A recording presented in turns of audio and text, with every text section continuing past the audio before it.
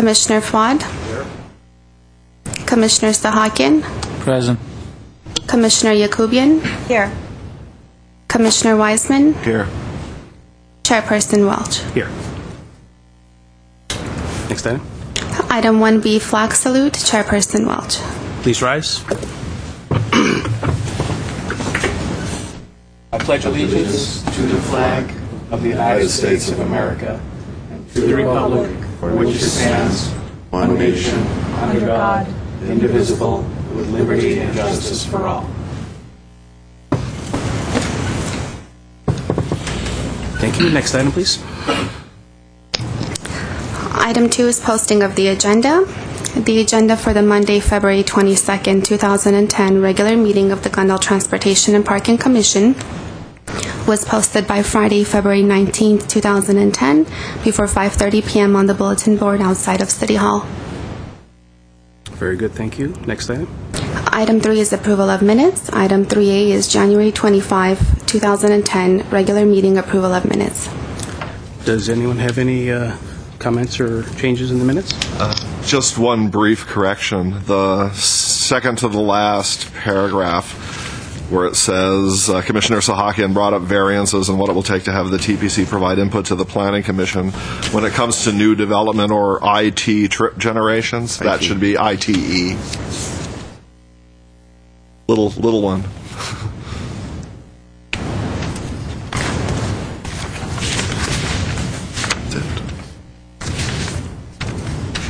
Any other changes? So I have a motion to accept the amended minutes. So moved. Okay. Second? Second. Okay. Alrighty. Next item, please. Item 4 is oral communication. Discussion is limited to items not a part of this agenda. Each speaker is allowed 5 minutes. The Commission may question the speaker, but there will be no debate or decision. I have one speaker card, Herbert Milano.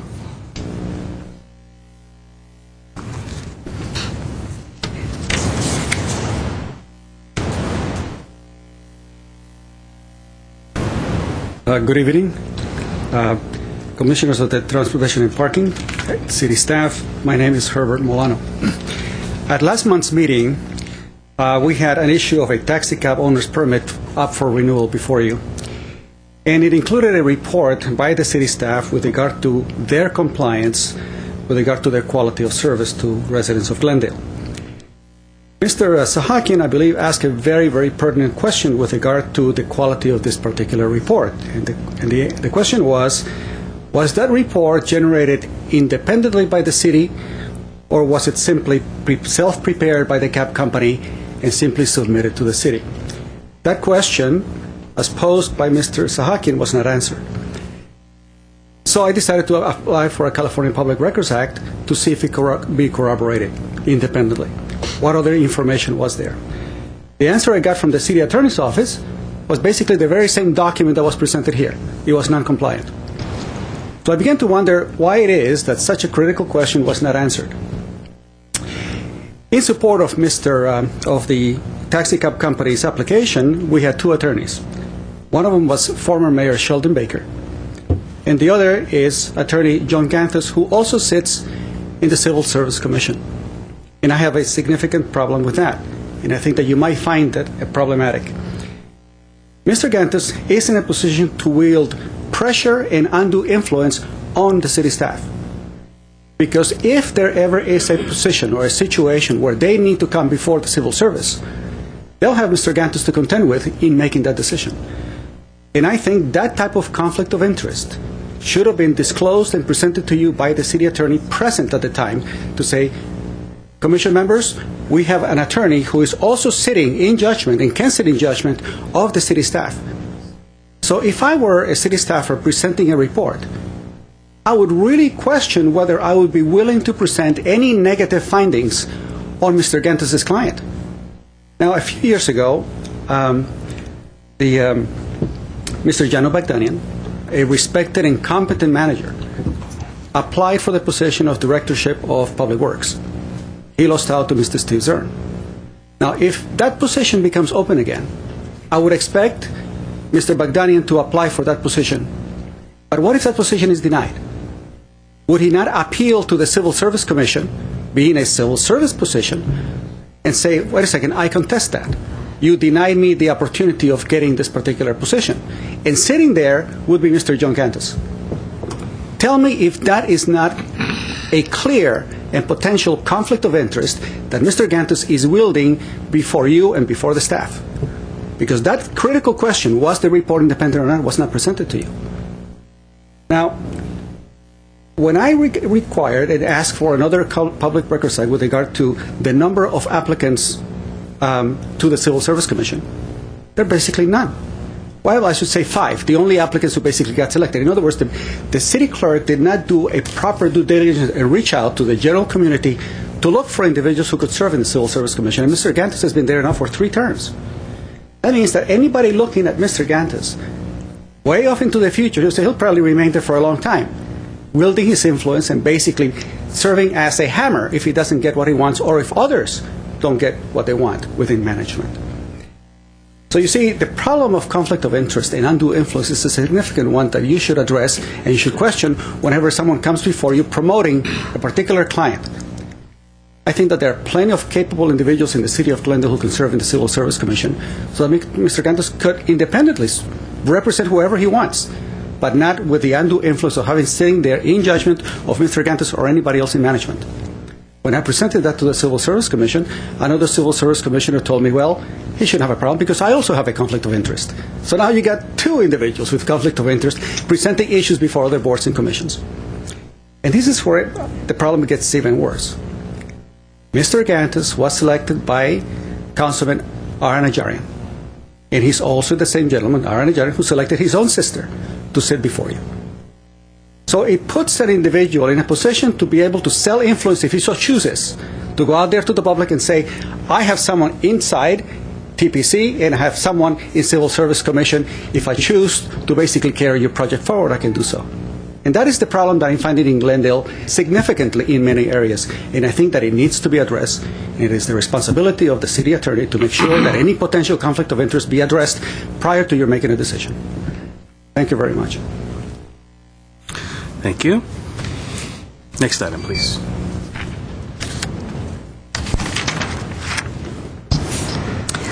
Item 5, reports action items. 5A is report regarding proposed preferential parking for the 100 to 300 block of Windsor Road between Brand Boulevard and Glendale Avenue, and consideration to recommend to the City Council the preparation of the comprehensive district parking plan for the South Brand Boulevard area.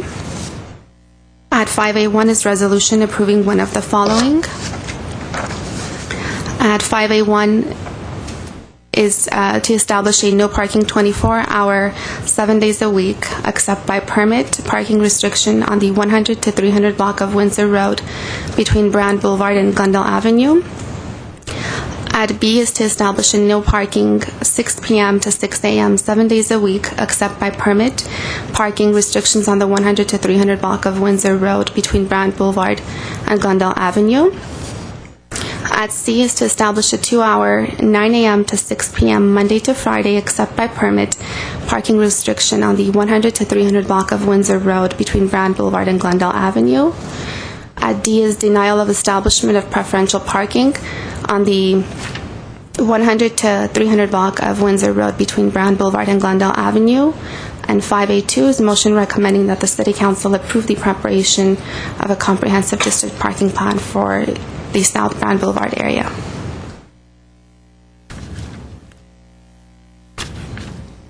Okay. I've noticed a lot of people in the crowd. We'll be taking public commentary, so if you have not filled out and submitted a speaker card, please do so. Mr. Bagdini. Mr. Chairman, members of the Transportation Parking Commission, the staff report that we have prepared for the Windsor Drive preferential parking request was based on a petition that we received from the residents of the Windsor Windsor Road between Brand and Glendale Avenue. The residents petitioned that they want to have preferential parking on that block 24 hours a day, 7 days a week. Their main concern is because employees of the businesses along Brand Boulevard or Glendale Avenue, they use the on-street parking available for their employee parking or for their visitor parkings that are parking on the street. In your packet, if you can have the lights, please. In your packet, this I have for the benefit of the residents or in the audience. This is the area that Brand Boulevard, Glendale Avenue. This is the area in red which has been petitioned for preferential parking. The area in blue is Maryland Avenue, which already has a preferential parking 2-hour except by permit that was implemented in 1985. As a result of the similar concern by the residents that employees from the auto dealers or business in the area are parking and they don't have adequate on-street parking for their for the residents as well as their guests. So this was implemented. Currently, we did a preferential parking field survey in order to determine the extent of parking that is occurring on Windsor Road. Based on our field survey that is shown on the next slide, we found that you can see between Brand Boulevard and Glendale Avenue, almost 90 to 100% of the spaces are occupied throughout the day, and we did surveys on several days. It's in your report that 100% of the spaces are all occupied by residents as well as by visitors or employees that are parking on this portion of Windsor Drive. Also, we looked at the parking on Maryland, and on Maryland, about 75% of the spaces are occupied throughout the day. This already has preferential parking, so it has 2-hour parking. So it's a combination of the residents or employees that are parking there. If you look at Maryland to the north of Windsor or Louise Street, again, off-street parking, on-street parking is at prime on these streets in this part of the city, and the majority of people, most of them apartment buildings that don't have adequate off-street parking, they rely on the on-street parking supply in order to park on-street. We had this issue discussed at the last Transportation Parking Commission meeting, and once we started the process, we notified the auto dealers in the area, we notified the businesses in the area, and their concern that was expressed is that this is going to be a larger scale problem, because obviously if we try to address preferential parking on Windsor Road, we're going to impact the adjacent street. We will impact parking on Brand Boulevard, where the customer parking is used for auto dealers, and all the streets basically from Colorado south to Chevy Chase or Los Feliz will be impacted if we were to just go block by block and start implementing preferential parking. Pacific BMW, which is located in this area, in 2003 went through a complete renovation, and they built parking for their customers, for their employees. By code, they were required to build 253 parking spaces. The parking code requirement is for retail, so about every 250 square feet of space requires one parking space. So essentially, they built 253, about 20 spaces more than they were required by code. So, question, is that combined customer and employee? Customer and employee, that's correct. So that's a combined. That's correct. We do not, in the code, as part of their approval, they did not necessarily designate, like specifically how many employee parking or how many customer parking, but based on the auto dealership, their experience with this type of a retail facility which sells cars, the total came out to about 227 or something, and they built 253. That was required more than what was required for by code. These spaces are, again, not required specifically in the mitigation measure that they have to designate X number for customer parking or X number for employee parking, but it is what the total number they provided. There is 30 spaces that are actually designated on site that for employee parking, and employees are parking there right now. We did a field check on that, and actually most of those spaces are used by the employees that are parked in those designated employee parking spaces. The rest of the spaces in the entire structure are used for inventory. You know, new cars are parked there. They have parking for their mechanical maintenance or people bringing cars for their repairs. They also have a valet parking service for their customers. So customers pull up on near Brand Boulevard, they pull in, and the valet takes their car, they park them on site, and provide customer parking for the visitors to the auto dealership.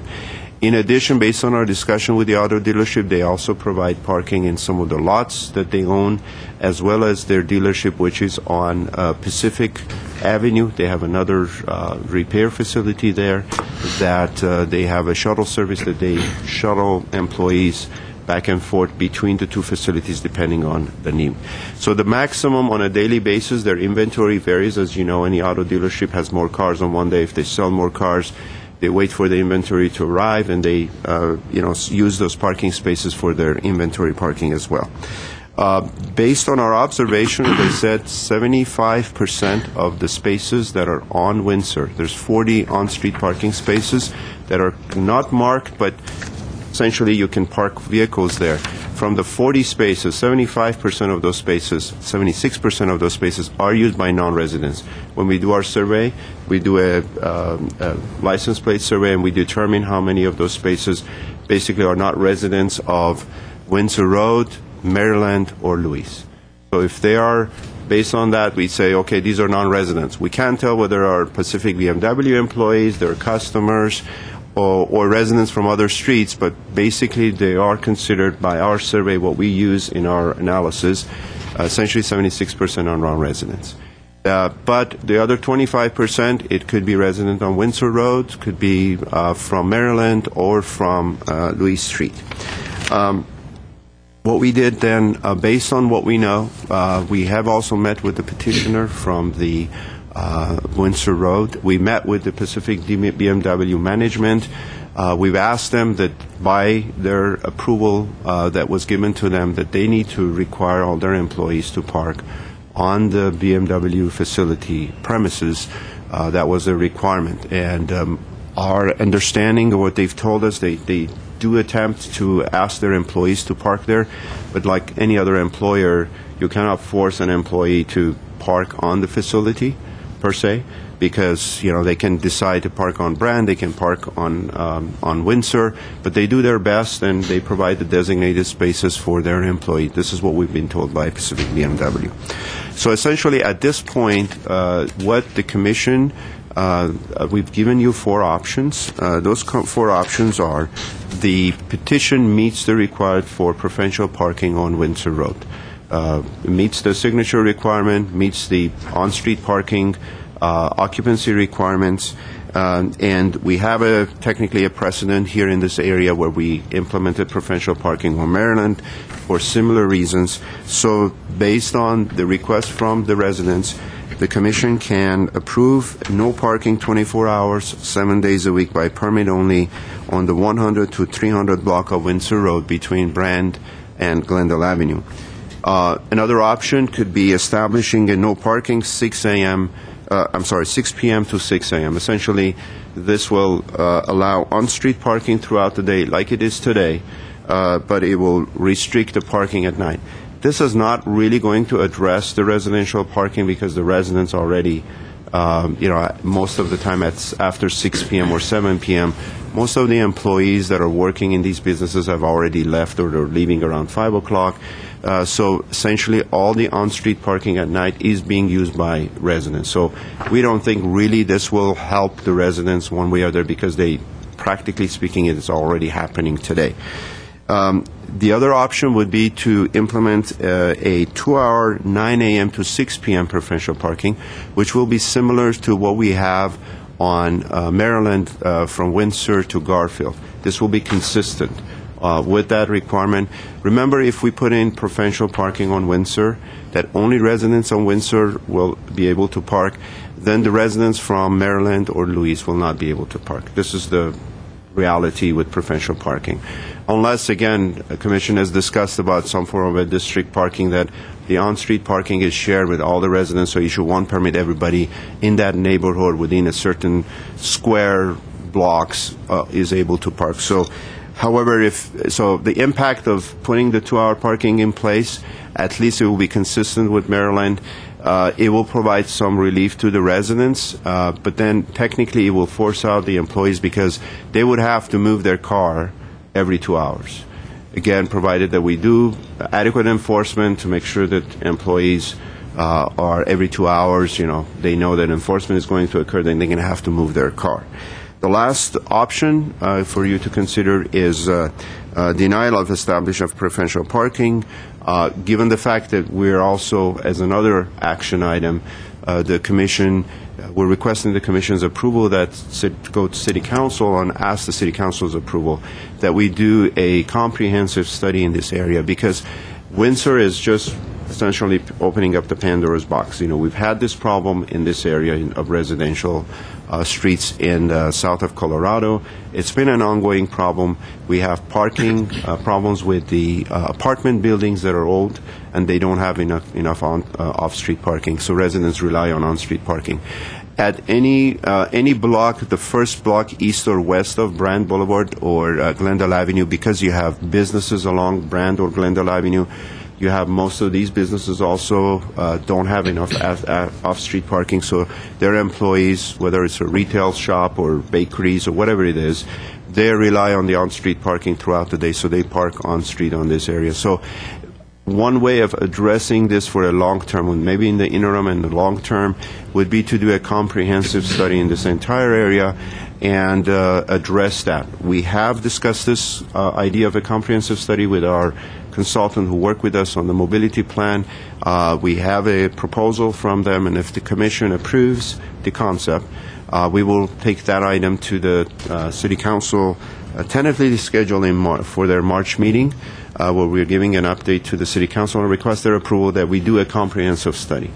However, from a staff standpoint, since Windsor Drive already was in the process almost a year ago where they started the process, they didn't have a complete petition in place until we got that everything completed in November of last year. We feel that at least Windsor Road deserves the consideration for the Commission of some form of preferential parking, which obviously can change once we do the comprehensive study. So based on, to give you an option between Resolution A, 1A, which is the no parking 24 hours, or 1C, which is the 2-hour parking except by permit, Monday through Friday. Weekends, based on discussions with the residents and based on what we've seen, is not as much of a problem on weekends, because you don't have most of the auto dealer, like mechanics or their parts people that are working, or the businesses along here have less employees parking on street.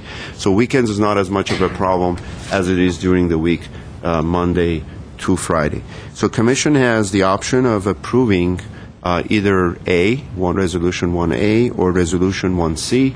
We give you those options. Both of them, staff is, okay with both of those options. We feel that will be helpful, that rather than just go with one option, allow the Commission to receive input from the businesses and the residents, and then based on that collectively we can make a final recommendation which one of these options to be considered.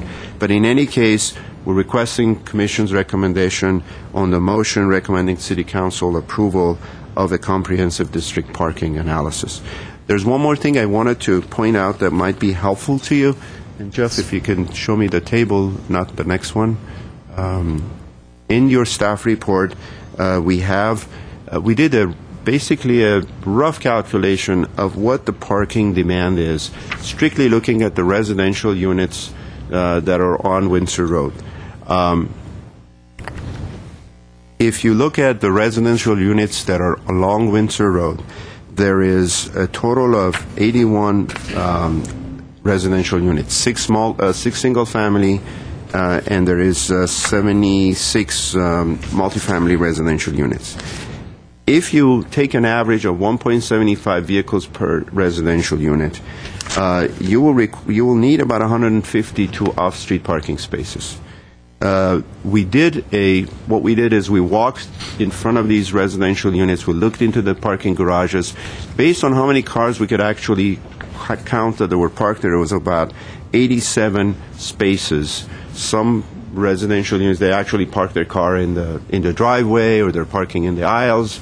So essentially, somehow they're making it fit as much as they can. There's 87 off-street spaces, 40 on-street spaces, so a total of 127 spaces are available for Windsor Road residents. If you subtract it from 152, you have about 25 space shortage. So if nobody else parked, none of the residents from these other streets park, Windsor Road will still have a shortfall of about 25, maybe 30 spaces. So if you take away all the on-street parking by non-residents, 75% is parking in the 40 spaces on Windsor Road, you have about 30 spaces that can be made available, and those spaces essentially come close to what the residents of Windsor Road will need to meet their parking, on-street and off-street parking requirement. So it comes close to that. However, then you will still have an impact on Maryland, on Louise, because those residents are also using those on-street parking spaces on Windsor Road. Just for to order of magnitude, what's the off-street, on-street availability, supply of parking versus what the demand is. That was a very rough calculation. I mean, we didn't, go unit by unit and actually count each one. We did this just to give you an idea of the order of magnitude of what the problem is. And this is going to be very, very similar to what you see on most of the residential streets south of Colorado.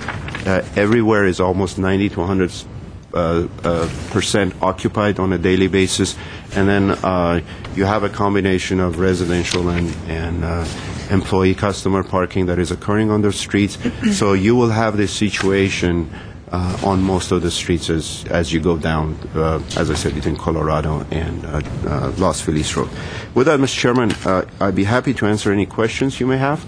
Some of the commissioners send me some emails, and if you still have those questions, I'll be happy to answer them throughout the meeting or right now. At your pleasure. Any questions? Mr. Bogdan, I have a question. You had mentioned that at nighttime, I guess after the 6 p.m. time, there would be mostly residents parking on those streets. But looking at the occupancy study, I don't see any data, even the 8 p.m. slot, you maybe went once, I think just once, or 7 p.m. There's, no information about that. How did you come up with that? On those, we just actually drove the street. We did not do individual, license plate survey. My staff drove the street at 6 p.m. and 7 p.m. We did some on Saturdays at night just to see what the occupancy was. And given the fact that most of these auto dealers, except for the auto dealers that, for example, they're salespeople that work till 9 p.m., that are less than the totality of the dealership where it has mechanics, parts people, and so on. Most of the spaces where it appeared that are all residents that are parking there. Okay. So, by after 6 p.m., most of the employees who are parking there have already left, or they're in the process of leaving. And then at the same time, you got residents that are coming back home from work, and they're parking on the street. Mr. Chair, isn't the dealership open till 9 p.m.? They're open to 9 p.m., but not all their operations are available. Operating 9 p.m. Most of their mechanic shop, the repair shop, usually, they stop working about 5:30. While only their customer service part is open, where people are coming in late just to pick up their vehicles. They've already been repaired and done. Most of their mechanics are already gone. Mr. Magdanian, you mentioned Pacific BMW as part of a mitigation measure had to allocate space for customers and employees. Yes. Looking at each group separately, for employees, do you believe there's sufficient on-site parking for employees, and together with the busing to the other lot, there is sufficient employee parking without the necessity of parking on Windsor? And then for the customers, the same question: is there a view that there's sufficient on-site parking within the dealership for customers? I.e., what is the dealer demand for Windsor? Based on our observations, again, we're going back and we've looked at the Pacific BMW. One thing we can tell is how many of their customers, the advantage Brand Boulevard has with the auto dealers, you can park a couple of blocks up and then walk down to these other dealers. So there's an advantage where customer parking occurs on Brand Boulevard specifically. How many are actually going into the structure? We couldn't do a count of that. There's some valet operations, so the customers that are going in, we can't tell whether they're going to buy a car or they're dropping their car off. That was difficult for us to determine. Overall, within the structure, we just did a survey a couple of days ago before the staff report was prepared. There was adequate parking in the structure itself.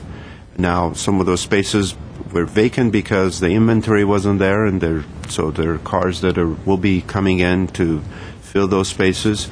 But there was 30 spaces that were designated for employees, and all of those, pretty much all of them, vehicles were parking there with a permit that showed us that they were actually complying with the employee parking. To what extent, if that day they had 70 employees working in the dealership, and the other 40 are either parking there or in the rooftop or in one of their other lots, we were not able to determine that. We requested Pacific BMW to be here if you have questions specific to the operation address. But based on our surveys, that's the extent that we could determine. There is adequate parking in the facility itself, technically, to accommodate the customer parking and the employee parking. And how's it worked out on Maryland? Are the residents happy there with the result of their similar to one on seat? Maryland? Just to give you an idea, there is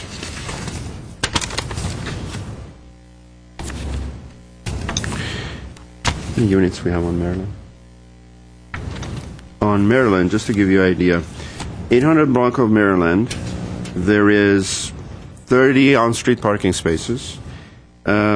64 residential units, 47 permits have been issued. So 18 out of the 64 requested preferential parking.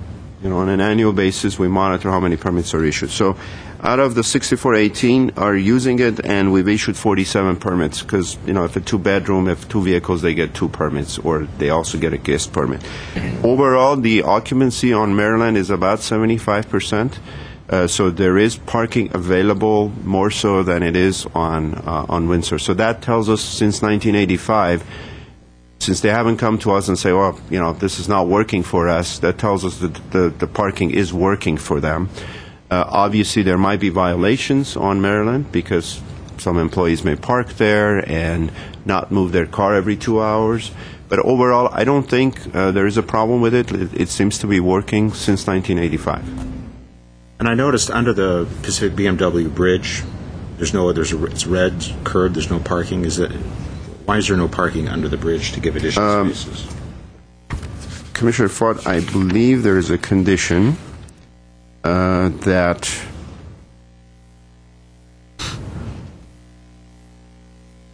in the condition that because of the driveways that goes in and out of the Pacific BMW off of Windsor Drive, to enhance the sight distance and eliminate potential hazard at the driveway, it was a mitigation requirement that they do not park any parking. There will be no parking on Windsor Road.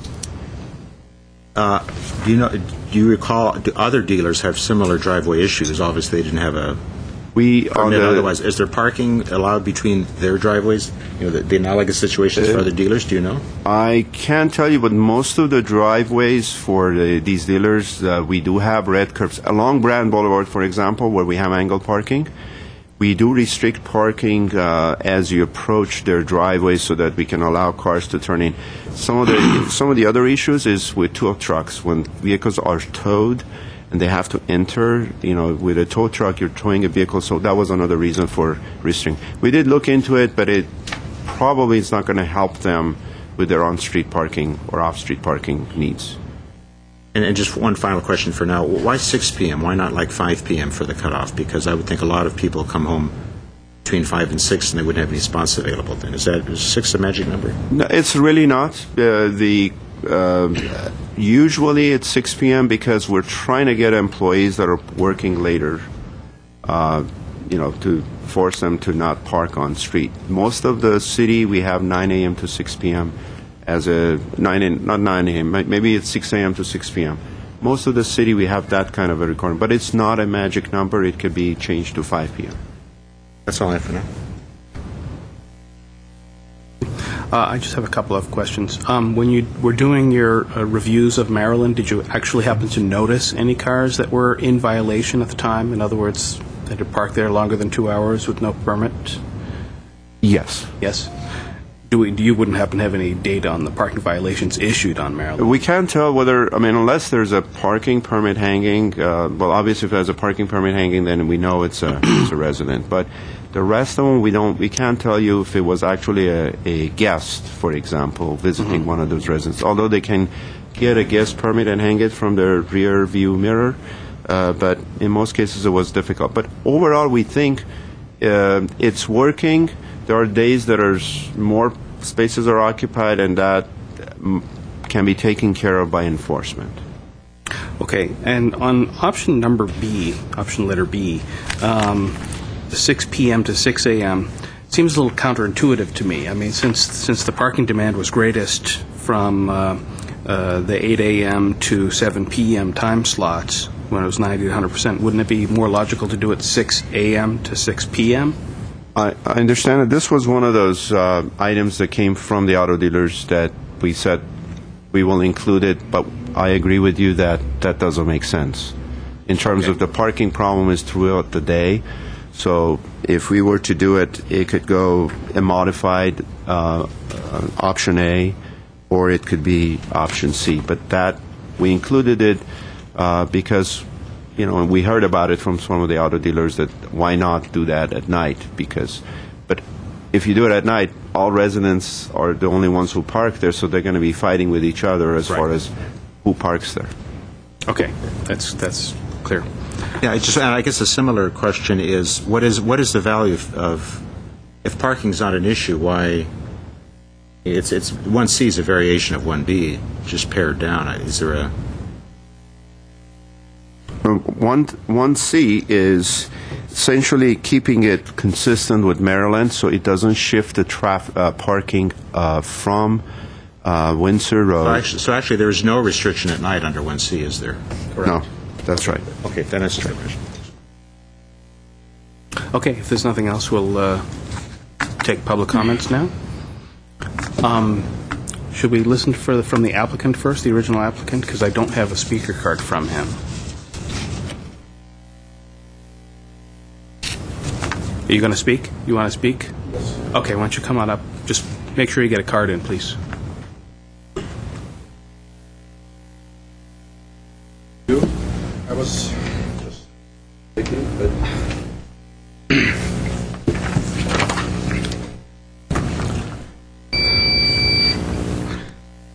Please don't activate this. I may need more time. Good evening, Chairman Welch and the honorable commissioners and city staff.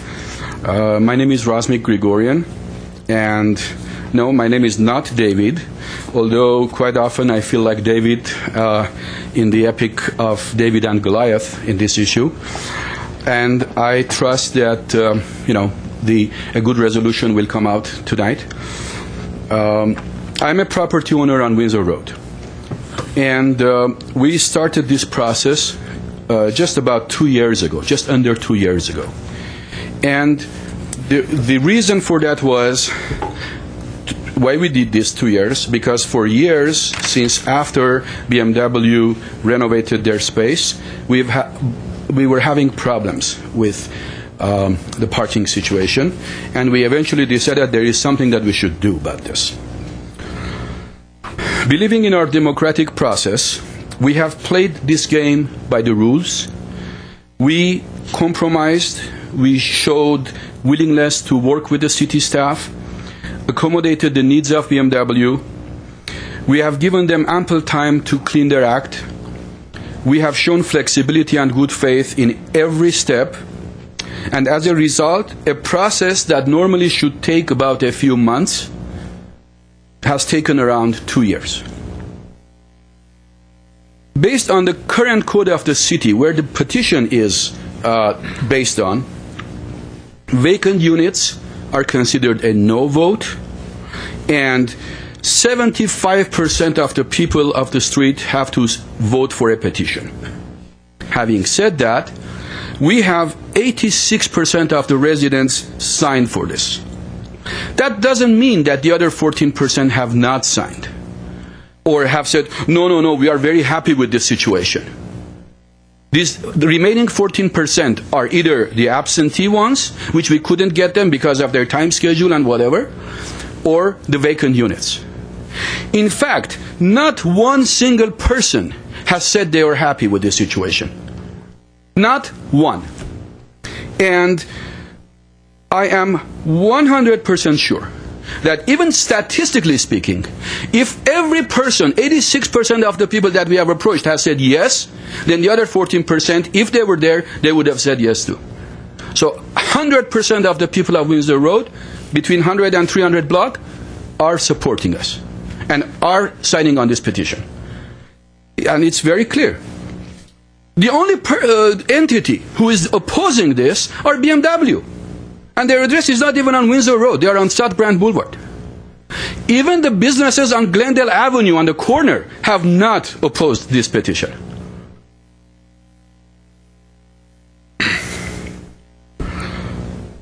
All the buildings along Windsor Road have been built much prior to BMW's modern and best facilities, and all of them were built based on the codes and requirements of parking at the time. 1920s, there were not many cars in the streets, and whatever they did in good faith based on the codes at the time. Now the world has changed. People need more cars. It is interesting, the latest addition to Windsor Road is BMW, and they have actually built their facilities based on the latest requirement, which is, according to Mr. Bagdanian, 253 spaces for employees and customers. Mr. Bagdanian just said that 30 spaces are being used by the employees. What about the other 223? Do they have 223 clients every single time in their building? If they do, that's a great business. They would do a lot. They will make a lot of money, and they will not have to. They will build their own parking structure, and they will not have to impose their situation on our residents in the street.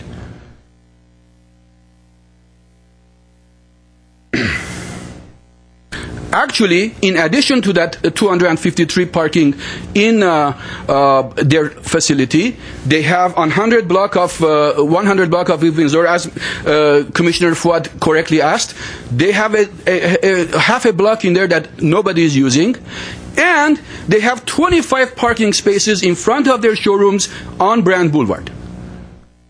So there is plenty of parking. Why would they have to stomp on us? I don't understand that. In a meeting with Mr. Bagdanian, Mr. Brown, Mr. Dobrowski, and Mr. Nick Lamb, the general manager of BMW, and myself in November of 2009, we discussed all these issues, and again we said, fine, we give you some time to clean up your act. Maybe you can start asking your employees to come back and not to park in this street. We agreed on this. He went away. Nothing changed. Nothing. It is really unfortunate that this honor system does not work, because we were hoping that an honor system will be at place and we don't have to go through this burdensome process. 1 minute.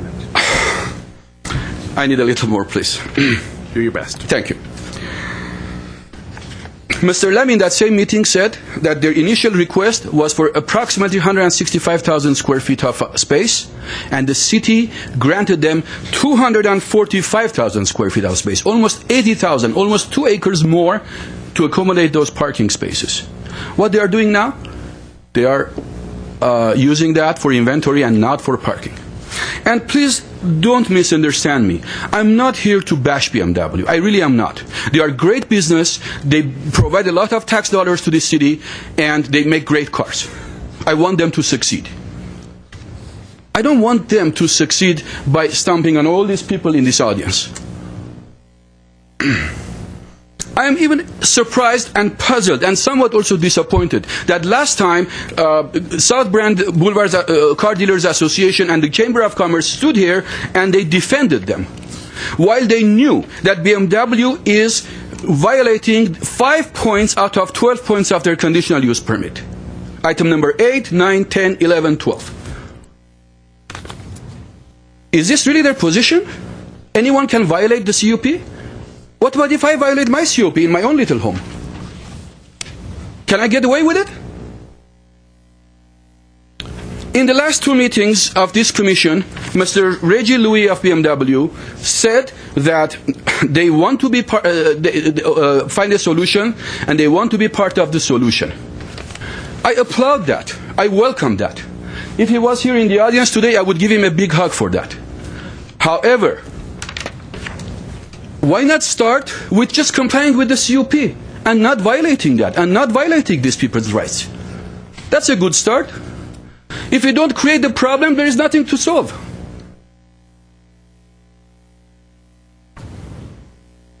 You might think I'm crazy, but I am. Because I get crazy when people stomp on other people's rights so selfishly and so arrogantly. We are talking about solutions. There are many, many solutions. BMW can they have a facility on the corner of Pacific Avenue and San Fernando Road. 2 acres of empty lot. It used to be their mechanic or body shop. It's empty there. Why can't they have a shuttle? And shuttle their employees from there to their facilities. The same thing with 500 South Brand Boulevard. It's an underused empty lot with BMW. They're not using it. All they have to do is walk 2 blocks. Our residents walk more than 2 blocks every day to find a space to get to their home. They can use those 25 parking spaces. They can use the space under the bridge. And also, I found out that the Parking and Transportation Commission has offered BMW $1 per day per car to use and store those cars at city parking facilities.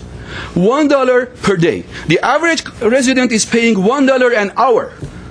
And they refuse to do that? They sell $70,000 average worth cars. Can they? If a car sits on the lot for a month, it's only $30. They can't afford it. There are talks about ad hoc committees for a similar compromise to get comprised of city staff, residents, property owners, and businesses to get together and study that whole area. Excellent. I welcome that. I volunteer for that. I want those businesses to succeed. Don't get me wrong. But meanwhile, I don't want to wait. We don't want to wait. We have waited since 2004 and 2008, the 2 key issues, when the BMW building was completed and when our petition started. I urge you. Oh, and some people say, this is very tough. It's not tough. All they have to do is just abide by the COP that was imposed on them when they were doing their building.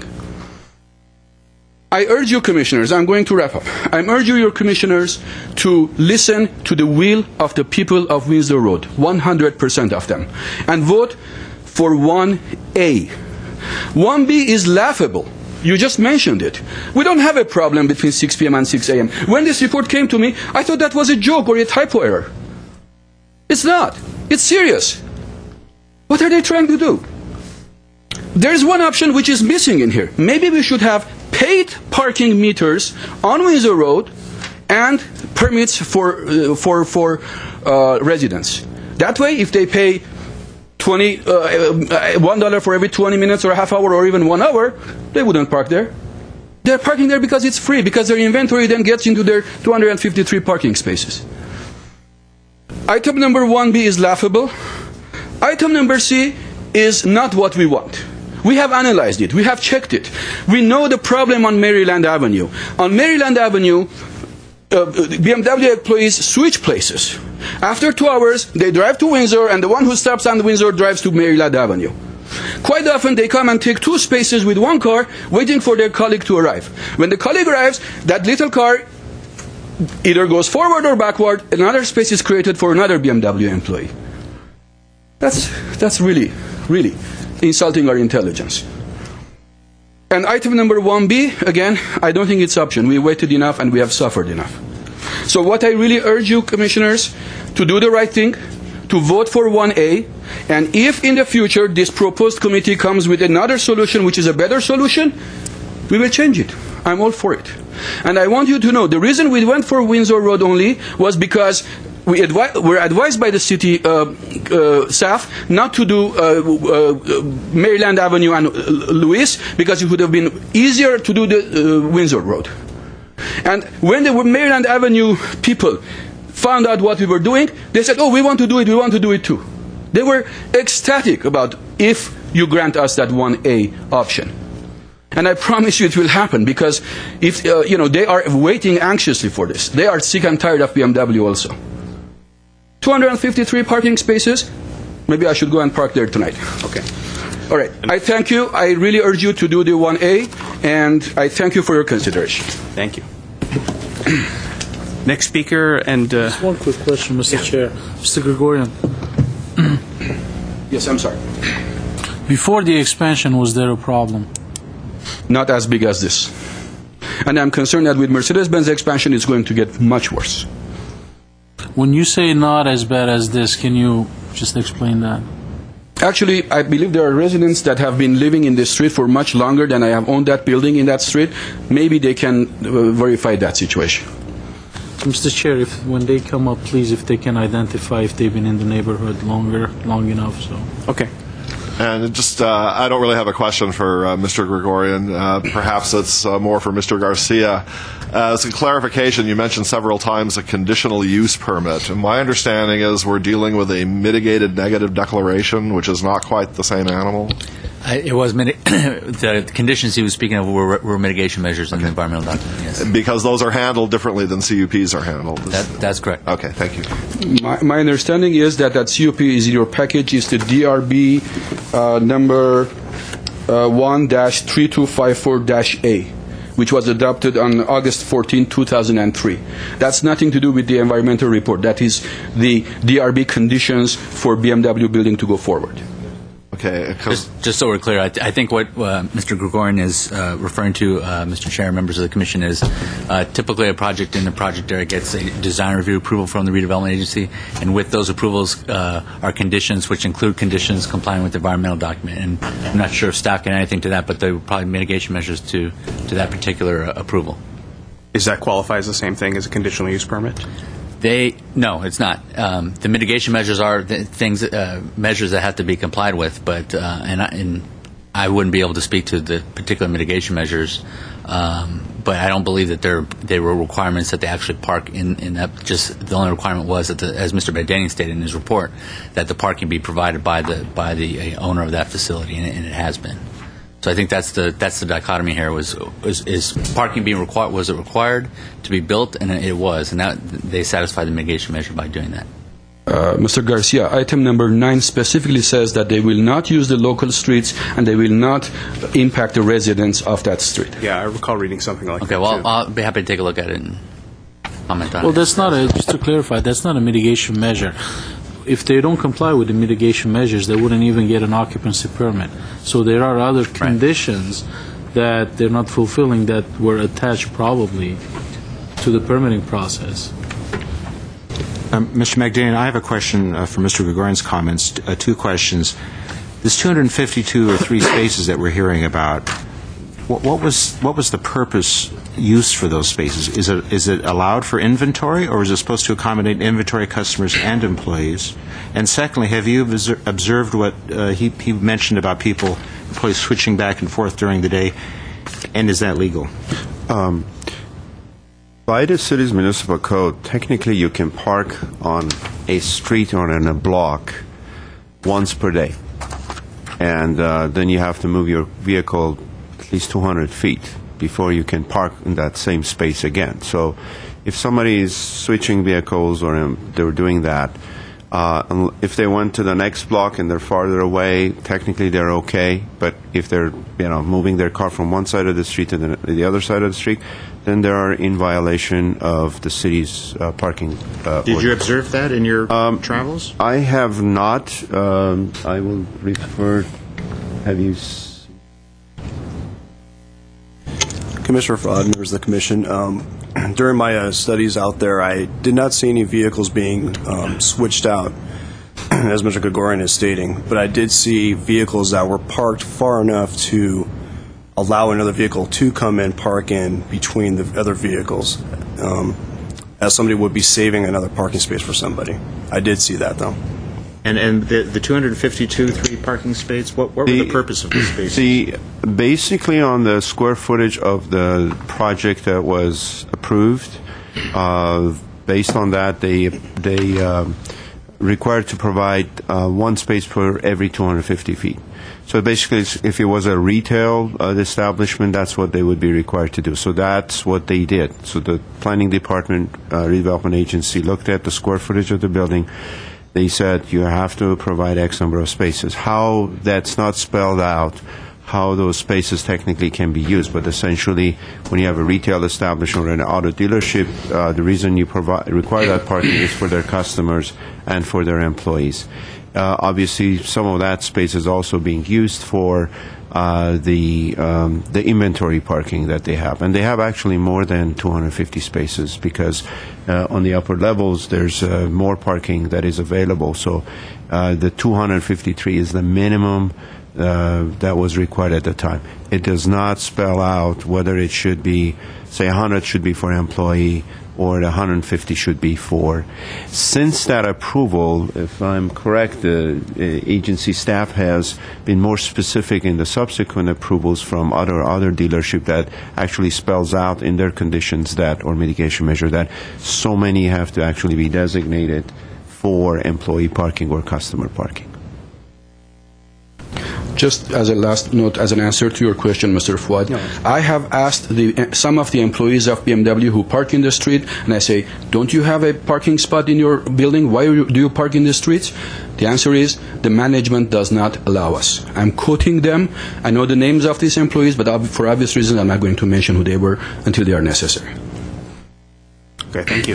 Thank you. The next speaker is Henry Rodriguez.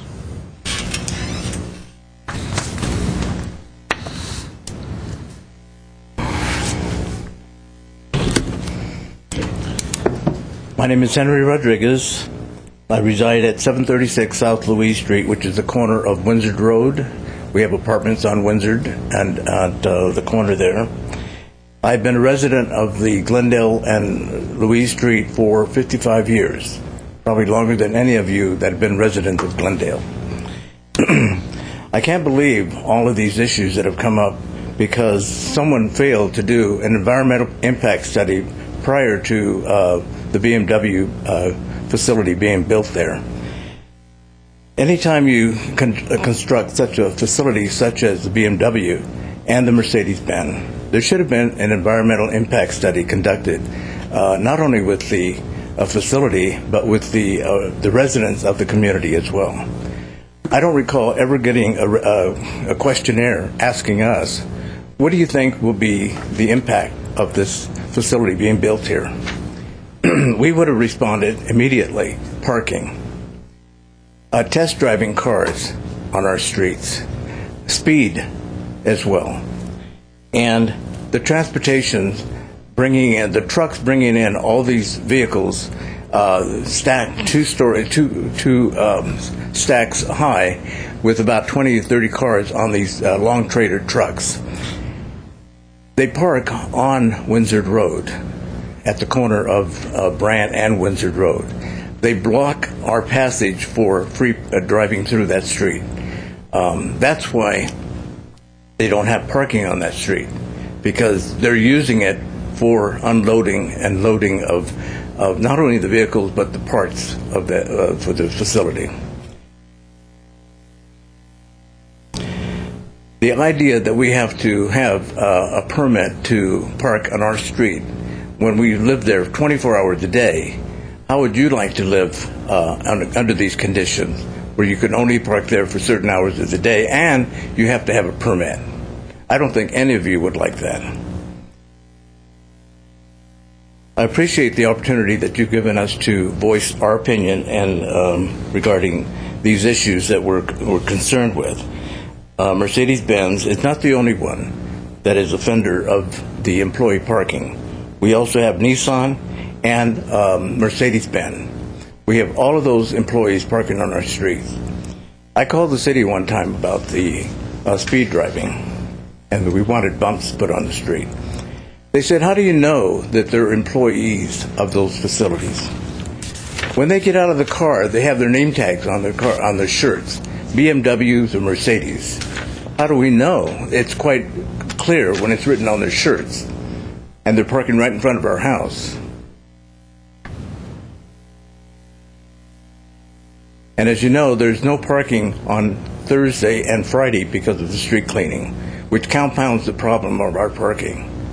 We have to get there early enough to get parking, or late at night to be able to park on the side of the street where we won't get a ticket. I've gotten tickets before.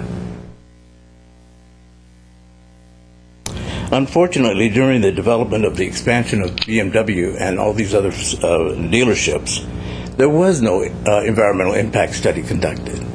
You don't do the environmental impact studies or social science research after the fact that buildings are built. You do it before the buildings are built to get the impact, full impact, so that we don't have this problem of parking.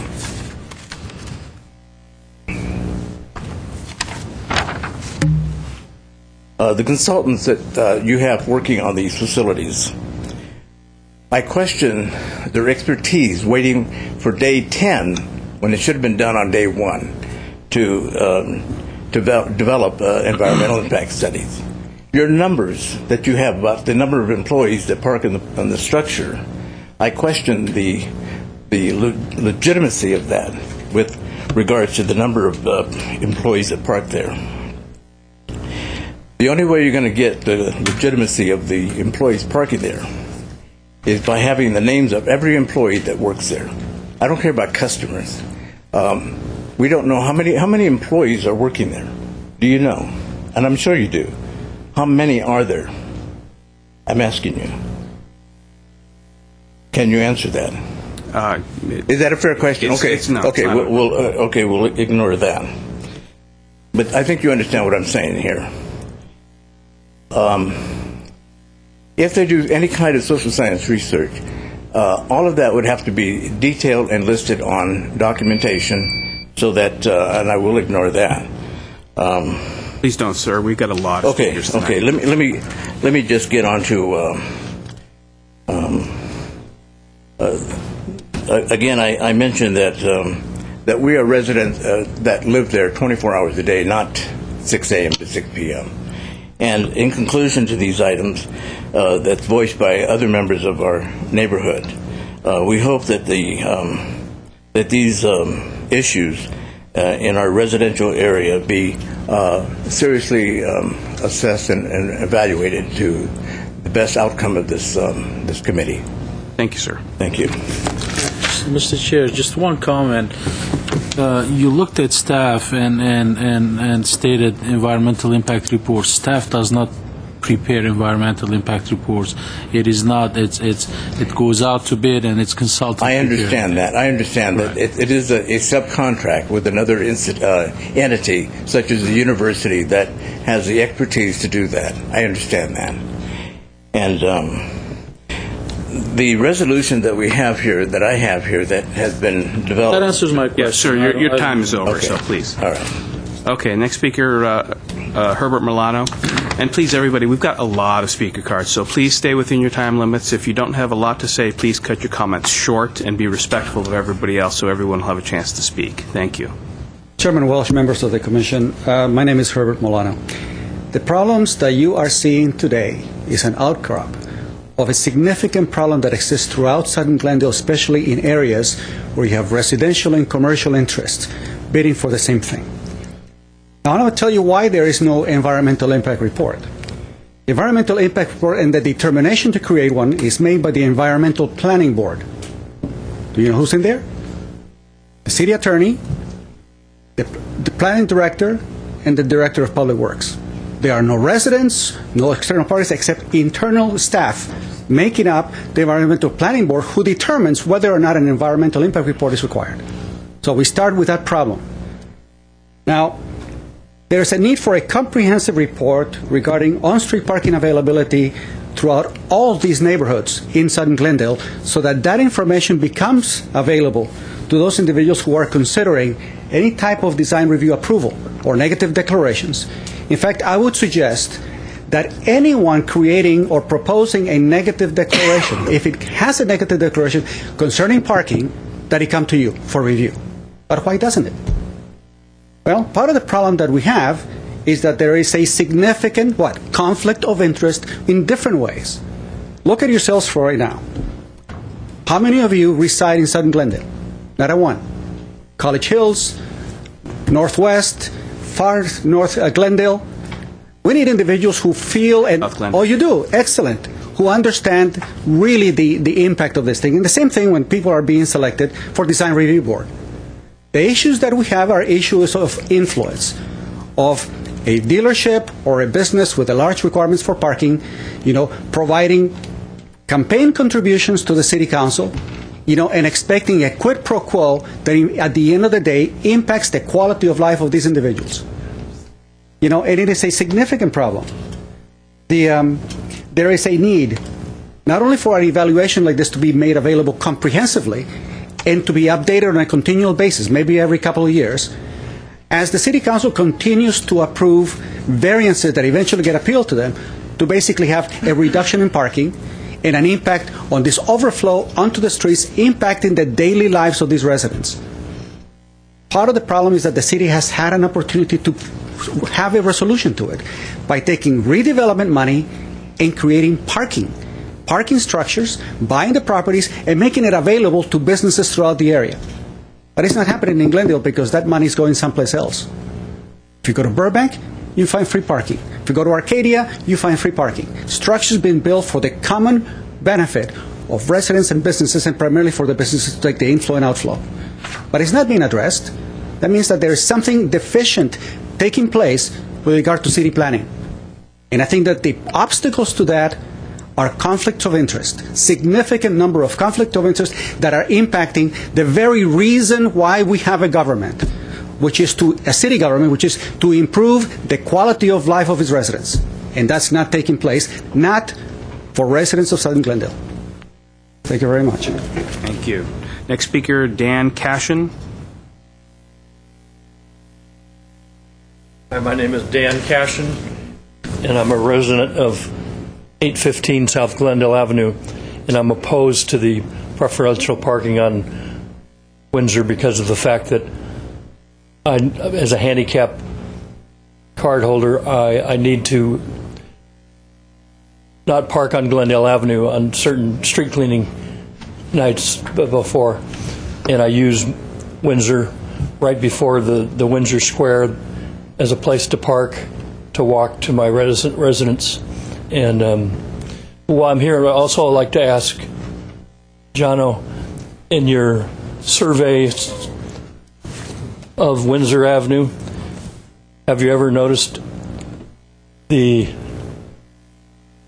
car carriers offloading on Windsor Avenue? Well, I don't.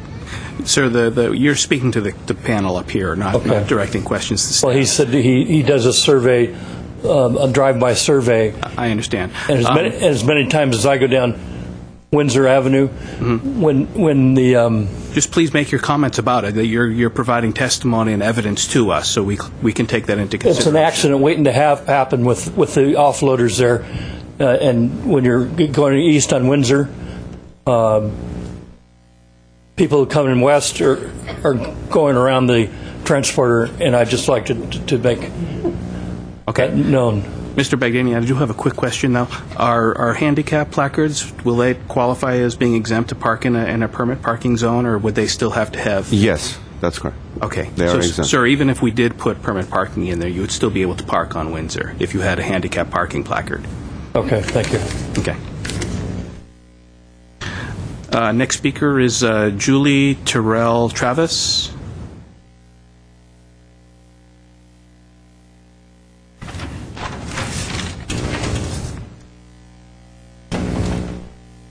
Hey. Thank you. I brought my baby today because it's just that important to me that we pass this parking measure. I'm in support of only one option, too. That's 1A, the 24-hour preferential parking.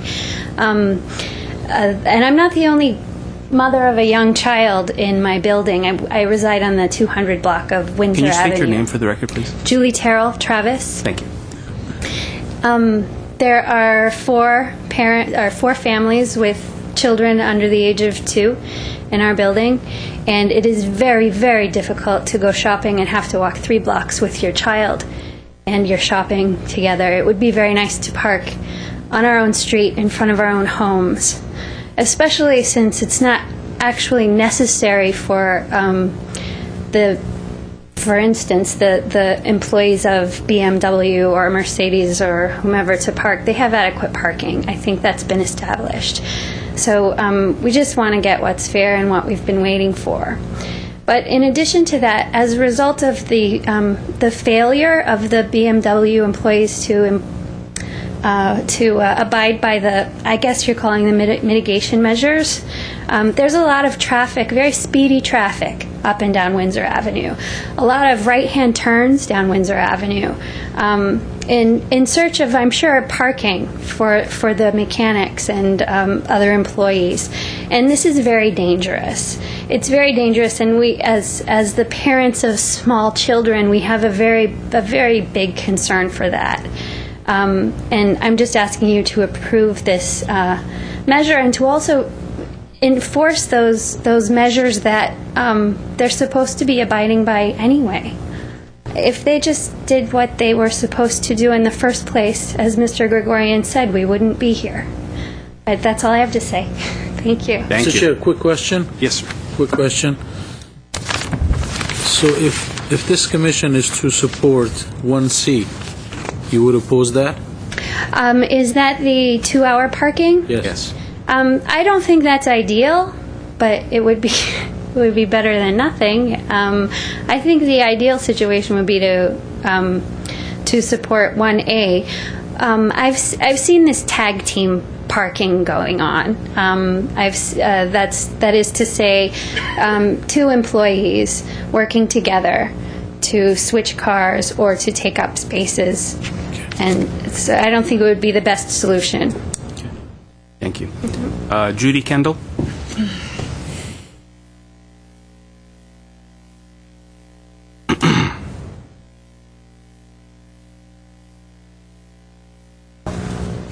Chairman Welch, members of the Commission, city staff, Judy Kendall from the Glendale Chamber of Commerce. We don't feel that preferential parking is the solution. We are definitely in favor, though, of your moving forward and seeking approval from the City Council for preparation for a comprehensive parking plan. If you do approve this request for preferential parking, that you consider 1C, thinking that this would give some relief for the residents and for the businesses to some degree, but think the larger plan, looking at the larger issue here in the whole South Brand Boulevard area, is really important because it's this entire area where there's a problem that has been allowed to happen, and we certainly need solutions for residents and for businesses in this unique area. Thank you. Thank Mr. you. Chair, one quick question. Yes. Ms. Kendall, specific BMW here in the House? Are they here? Are they here at this meeting? I don't know. Thank you. Brian Gantz?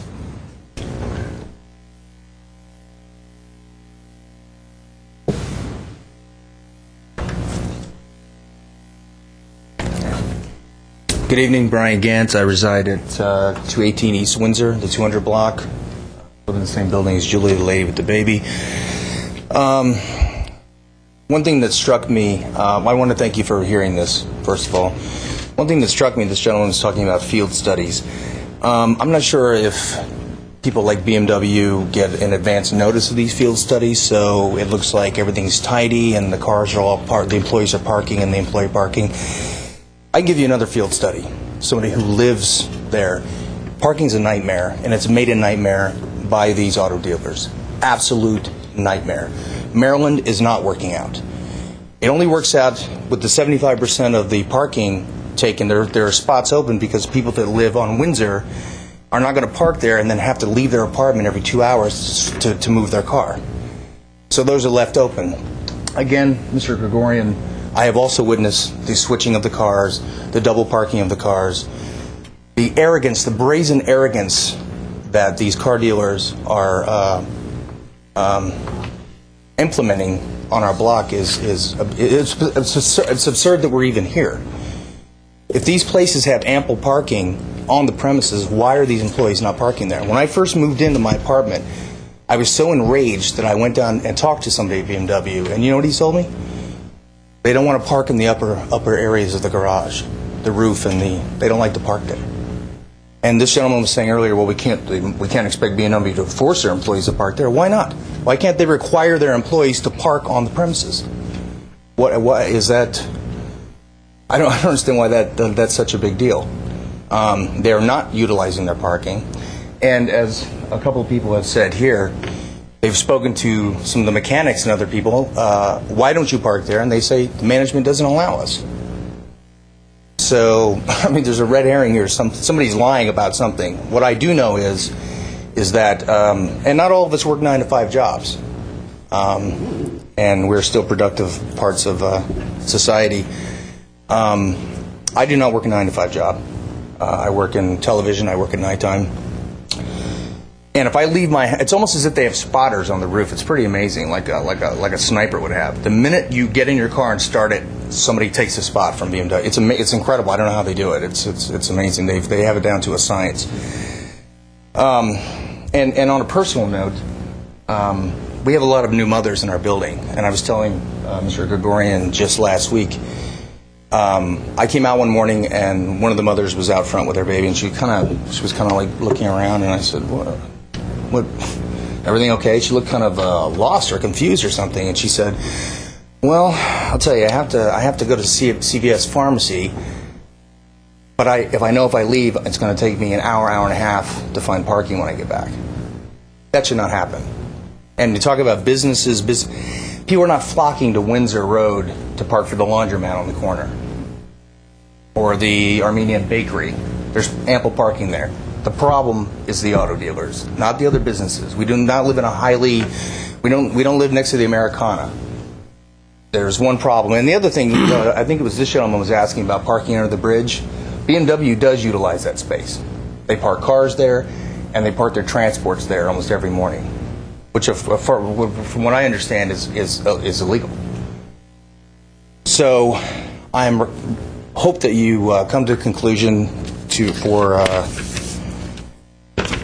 item A, because the 2-hour parking, I think, is not going to make much of a difference. They're just going to continue to switch the cars, and I don't think that's really the answer. It's absurd that we even have to go through this when they have ample parking there. And one last thing. I was in a bad accident, and I go to physical therapy twice a week. It's the same thing. When I first had the surgery, I was in very bad shape, and there were mornings that I canceled physical therapy because I knew that if I went, when I came back, I would not be able to find parking.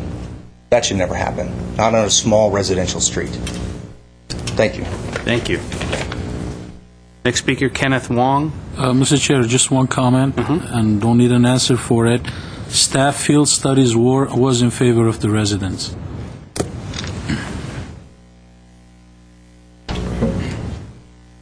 Hello. Good evening, Commissioners. My name is Kenneth Wong. I live on the 200th block of Windsor Avenue. I just kind of like to reiterate what's been said in terms of, especially what Brian just stated, is that it's very difficult to. I also work from home, and if I go out at any time to go run an errand, go to a meeting, it's impossible for me to find parking anytime between 2 and 5. And I'd also make that a point that 1B would be impossible because, basically, it doesn't alleviate any problem for me if I return within that time period. So because past 5 o'clock, it's not a problem. It's never a problem past 5.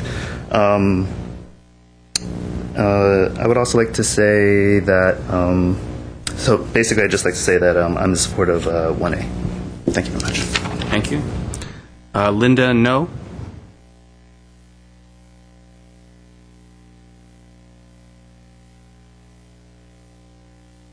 Good evening, Commissioners. My name is Linda No, and I'm a resident of the 200 block on East Windsor Road. I've been a resident there for just under 2 years. Initially, I just had one point to raise, and that was in regards to the conditional use permit. But as we clarified earlier, it's not a conditional use permit, but a mitigation measures that had requirements that BMW was supposed to meet in order to get the approval. Now, it brings me to question, well, with the mitigation measures, there were requirements that BMW provide sufficient parking for its employees and its customers. Now, because they were given the approval, the assumption is that they met those requirements. But seeing that we're all here tonight, clearly there is some kind of flaw. So it's almost as if, I'm not trying to accuse anybody here, but it's almost like there was some kind of loophole where BMW technically built enough parking for their employees and customers, but in reality, it appears that those parking spaces are not being used for the purposes that they were built for. So my opinion is that something has to be done to address that issue, because then what is the point of having a mitigation measures or a conditional use permit? Because without any kind of repercussions or enforcement, what is the point? Then any developer can technically meet on paper that, we are providing this and meeting all these requirements, but in reality, if they're not doing it, then that is a very big problem. Now, based on my personal observations and talking to other residents in the area, BMW employees are parking on Windsor Road on a daily basis, and it is causing a problem for the residents. So either BMW is not providing sufficient parking or the employees are parking on the street by choice. But in either instance, BMW is responsible because in the mitigation measures, they claim to have provided sufficient parking for their employees. But clearly they haven't. So they should be held accountable in some way. Now, this, I think, is an issue that really needs to be addressed because it is setting a very dangerous precedent. So in conclusion, I would ask that you vote for option 1A of the agenda item 5A, the 24-hour restricted parking, without further delay. I've spoken to many of the residents, and we believe that that is the only option that would adequately address this issue. Thank you. Thank you. Next speaker is Jean Brewer.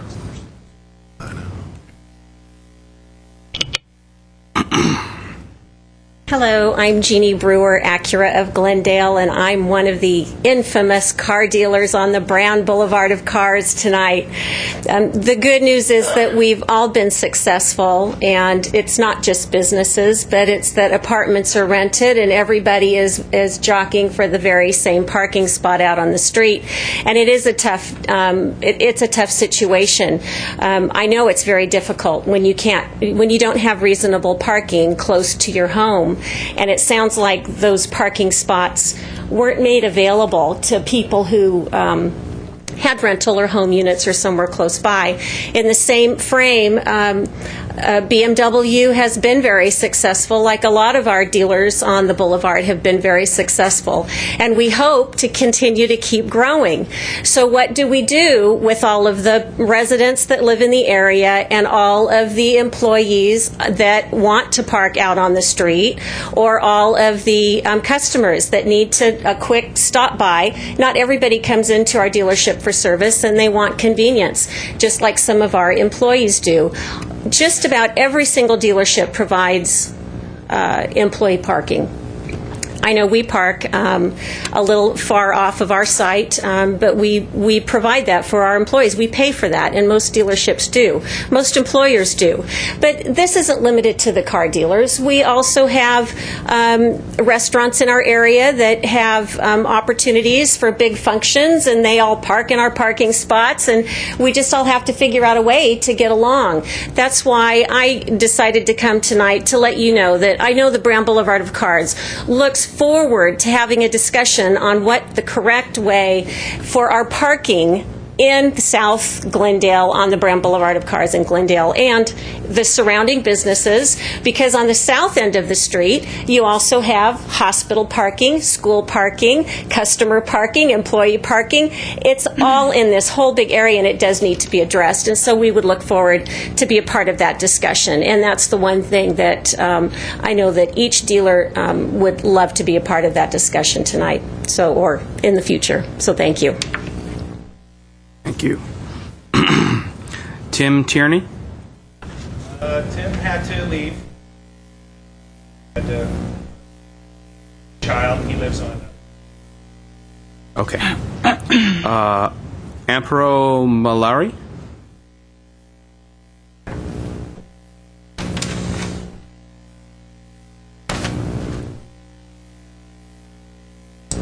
Good evening. My name is Amparo Malari. I own an apartment building on East Windsor Road. I'm another disabled person. I have a complicated disease. It's sarcoid arthritis. Anybody who knows arthritis knows that regardless of the age, it's very painful, especially when the legs are involved. Anyhow, going back to the building, I had a nice dream of owning an investment property. I bought the building, mortgaged 2 properties actually to add on. But anyhow, we made the building look beautiful, but now I have a major problem. The problem is parking, and I'm unable to convince people that it will be better. Some people come and they set an appointment, we show it, but they don't even want to get off the cars because they've been circling around the property for 5, 10 minutes, 20 minutes, however long, and they go, I think this is going to be a problem, so thanks for showing or attempting to show. Again, it's unfortunate that after making so much effort beautifying the building, now, especially in this hard recessionary times, unable to fill it up.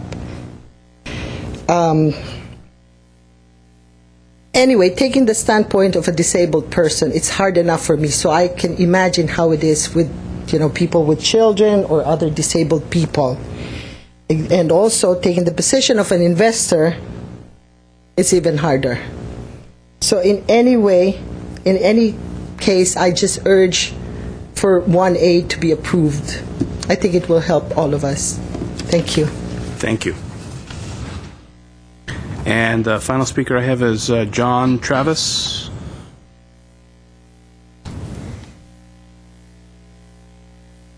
Everybody doing? I'm a resident of 200 Windsor. Please state your name for the John Travis. And I came a little late, so I think there are quite a few fastballs have been thrown already here ahead of my notes, so maybe I'll throw a change up or two. I'm glad the Acura woman is here tonight. I'm not sure what was to be gained of that, and I would like to think that everybody is in the auto industry is willing to help out. The problem is we don't have a choice. We have to park on the street, many of us. So it's not a choice of whether we want to park on the street or we don't. As Mr. Gregorian mentioned, These buildings have met all the criteria when they were built, and many of them don't have the correct number of parking facilities. So we have to park on the street. It's not even an issue. I'm sure this was brought up earlier, but what I was interested in is that the entire expansion of BMW was to create parking spaces. That's why they expanded. So this is one of those times where somebody's looking back and going, what? I mean, these guys built parking spaces. That's what they did. They built 50,000 or 60,000 square foot of extra parking spaces. And I think somebody has talked about the ancillary lots. I just looked on one on Google Earth right now. It's over 7,000 square feet. There's 57 cars there. And tonight, they're about 15.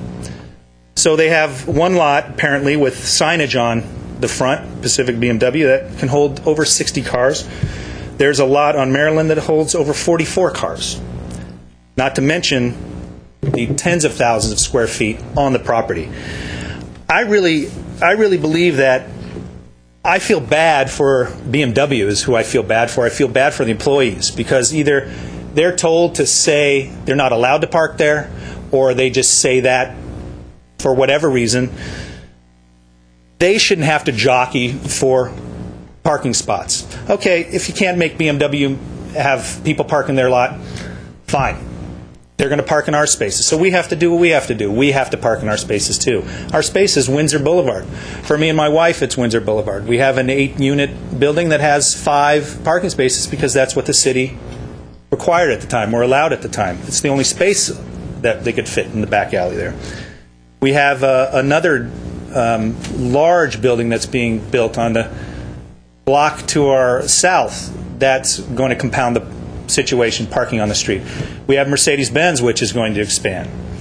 I'm not sure if the Infiniti is going to expand or not, but it has certainly over the past few years. The idea that these ancillary parking spaces are literally 20 feet from the property and 300 yards from the property, 2 blocks up on Lomita and Brand, really serves itself to wonder this notion of inventory and what have you. Inventory for automobiles can be less than a day from San Pedro, where most of the inventory is kept. So it's not, and not to mention the fact that when you purchase a car, it's usually prepped and everything, and it usually takes 2 days anyway to get your car, brand new car. The idea that the inventory is taking away from employee parking doesn't really make a lot of sense, especially when we're talking about hundreds of parking spaces, thousands of square feet of parking. Brian mentioned earlier about literally negotiating with your own brain as to whether or not I should go to CVS to get something. That is a literal truth. I came in to look at our property when I came in to look for an apartment, and we drove around, and that was the one consideration, was parking. Mr. Gregorian said, we're working on it, and we have something in front of the city council, and I said, and he's been a man of his word, and I said, okay, and this is the day. And it's like it's adding a few pounds there. And the idea of going out and saying, like, man, I gotta think about whether or not I want to move my car. Under normal circumstances in any other place, you wouldn't have to think about that because your place would be taken. It would be taken by somebody. It doesn't matter. However, in this particular circumstances, we know who's taking the places. Mr. Rodriguez talked about it. Guys coming with their name tags. They're driving BMWs. They're working on BMWs. Some of them drive BMWs, and among other cars. They park there, so we know who's parking there. We know they have plenty of room to park on the property, and we know that the whole expansion was to make parking lots. So it seems pretty obvious and pretty simple that if we can't have them ask their employees to park, we have to have a place to park. The only remedy for this is number A.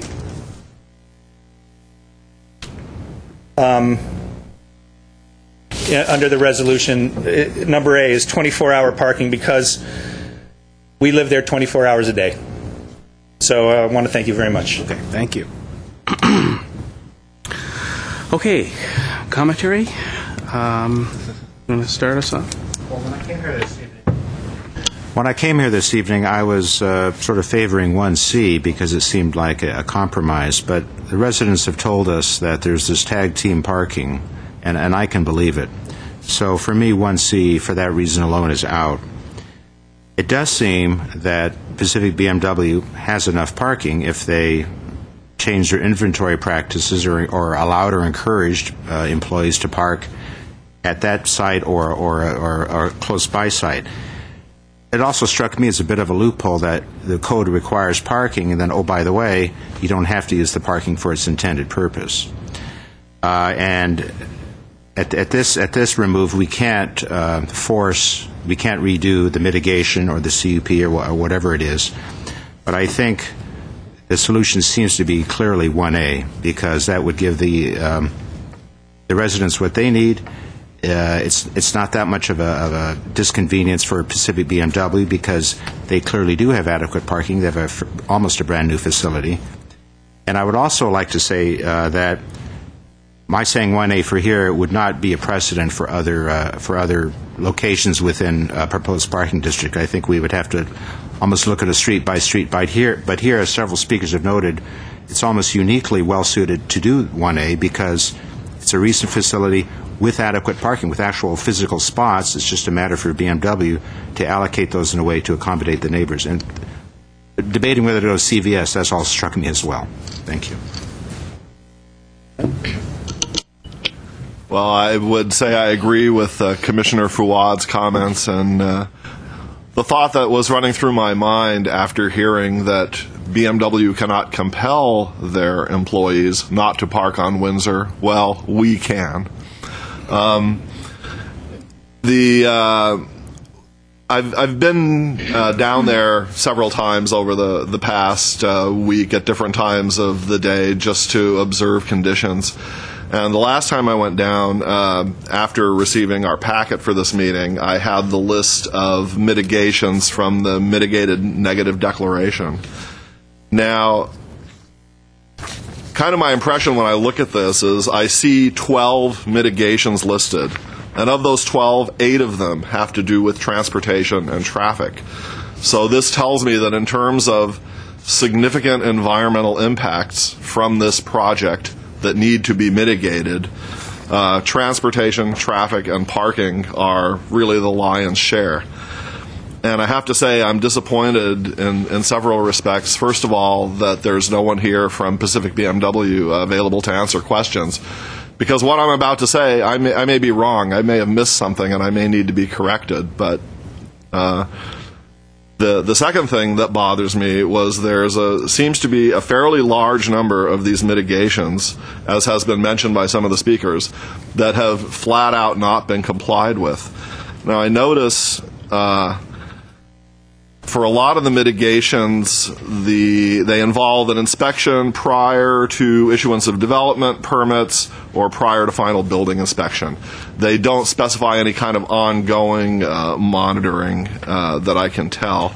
But as far as I can tell, just because somebody checked off on a checklist, okay, we inspected it, this mitigation has been met, what if the mitigation disappears the next day? I mean, they're meant to be permanent, is my assumption, and not transitory. And so starting with mitigation number 6, which says the use of the parking structure's internal speed ramps shall be limited to employees. And then the last sentence says appropriate signage shall be posted to inform customers and employees regarding restricted access to the garage. That does not exist. I've looked for signage mentioning restricted access, and it's not there. Like I said, I was hoping somebody from Pacific BMW might be here, just in case I missed it, to let me know I was wrong. But that's the first one. Number 8, I wasn't sure about. I was hoping to ask their representative about unloading vehicles. And we've heard testimony from several residents here tonight that they unload on Windsor Road. And reading again, mitigation number 8, the applicant shall provide for loading and unloading area on the project site. The unloading of vehicles, parts, and other materials shall only occur on the dealership property and not on any public street. Well, that doesn't seem to be happening. So now that's two of them. Mitigation number 9 says that employee and customer parking shall be clearly marked. Again, maybe I missed it, but I didn't see any such markings. However, I'm not going to say just because I didn't see them, I'm going to call that a strike against them. So let's move on to number 10. Eastbound travel on Windsor Road beyond the public alley shall be prohibited from any project driveways through the installation of appropriate and enforceable signage. Again, no such signage exists, and on several occasions when I was down there, I observed vehicles coming out of those project driveways and turning eastbound on Windsor Road. So now we have our third mitigation that is not being complied with. Number 11 has to do with test drive routes for vehicles serviced at the dealership. I didn't personally observe that. We did hear some testimony today, this evening, that that is possibly not being complied with. But again, because I don't know, I'm not going to say one way or the other on that. However, number 12, the last mitigation, which is related to number 6, the requirement for the internal speed ramps to be used by employees only. Number 12 specifically calls out the need for enforceable signage prohibiting public vehicular access to the dealership property via Windsor Road. And again, as far as I've been able to observe, no such signage exists. I have to say I'm a little bit disappointed at what appears to me to be less than a 100% good faith effort by Pacific BMW to meet these mitigations. And because of that, I will be supporting 1A at this point. Thank you. I also tonight came with a mindset that I'll be supporting 2C, like Commissioner Fuad. But it really ticks me off and makes me mad that Pacific BMW is not in this room. The reason I asked this question to the chamber is because you represent the businesses.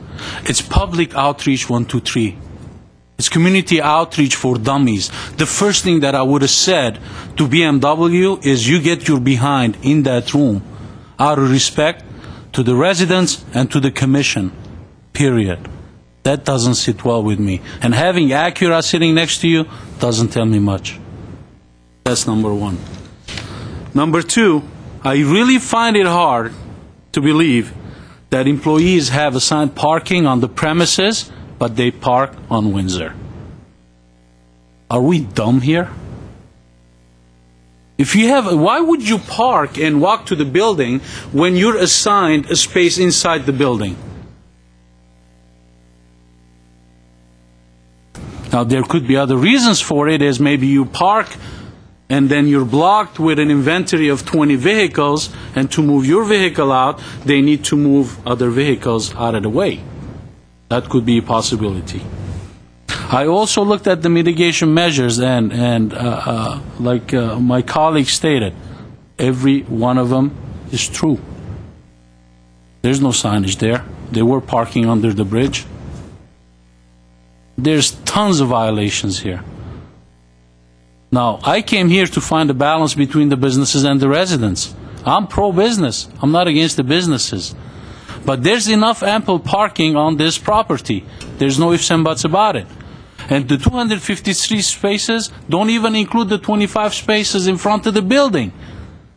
So if we're to add, we're looking at 275 some spaces.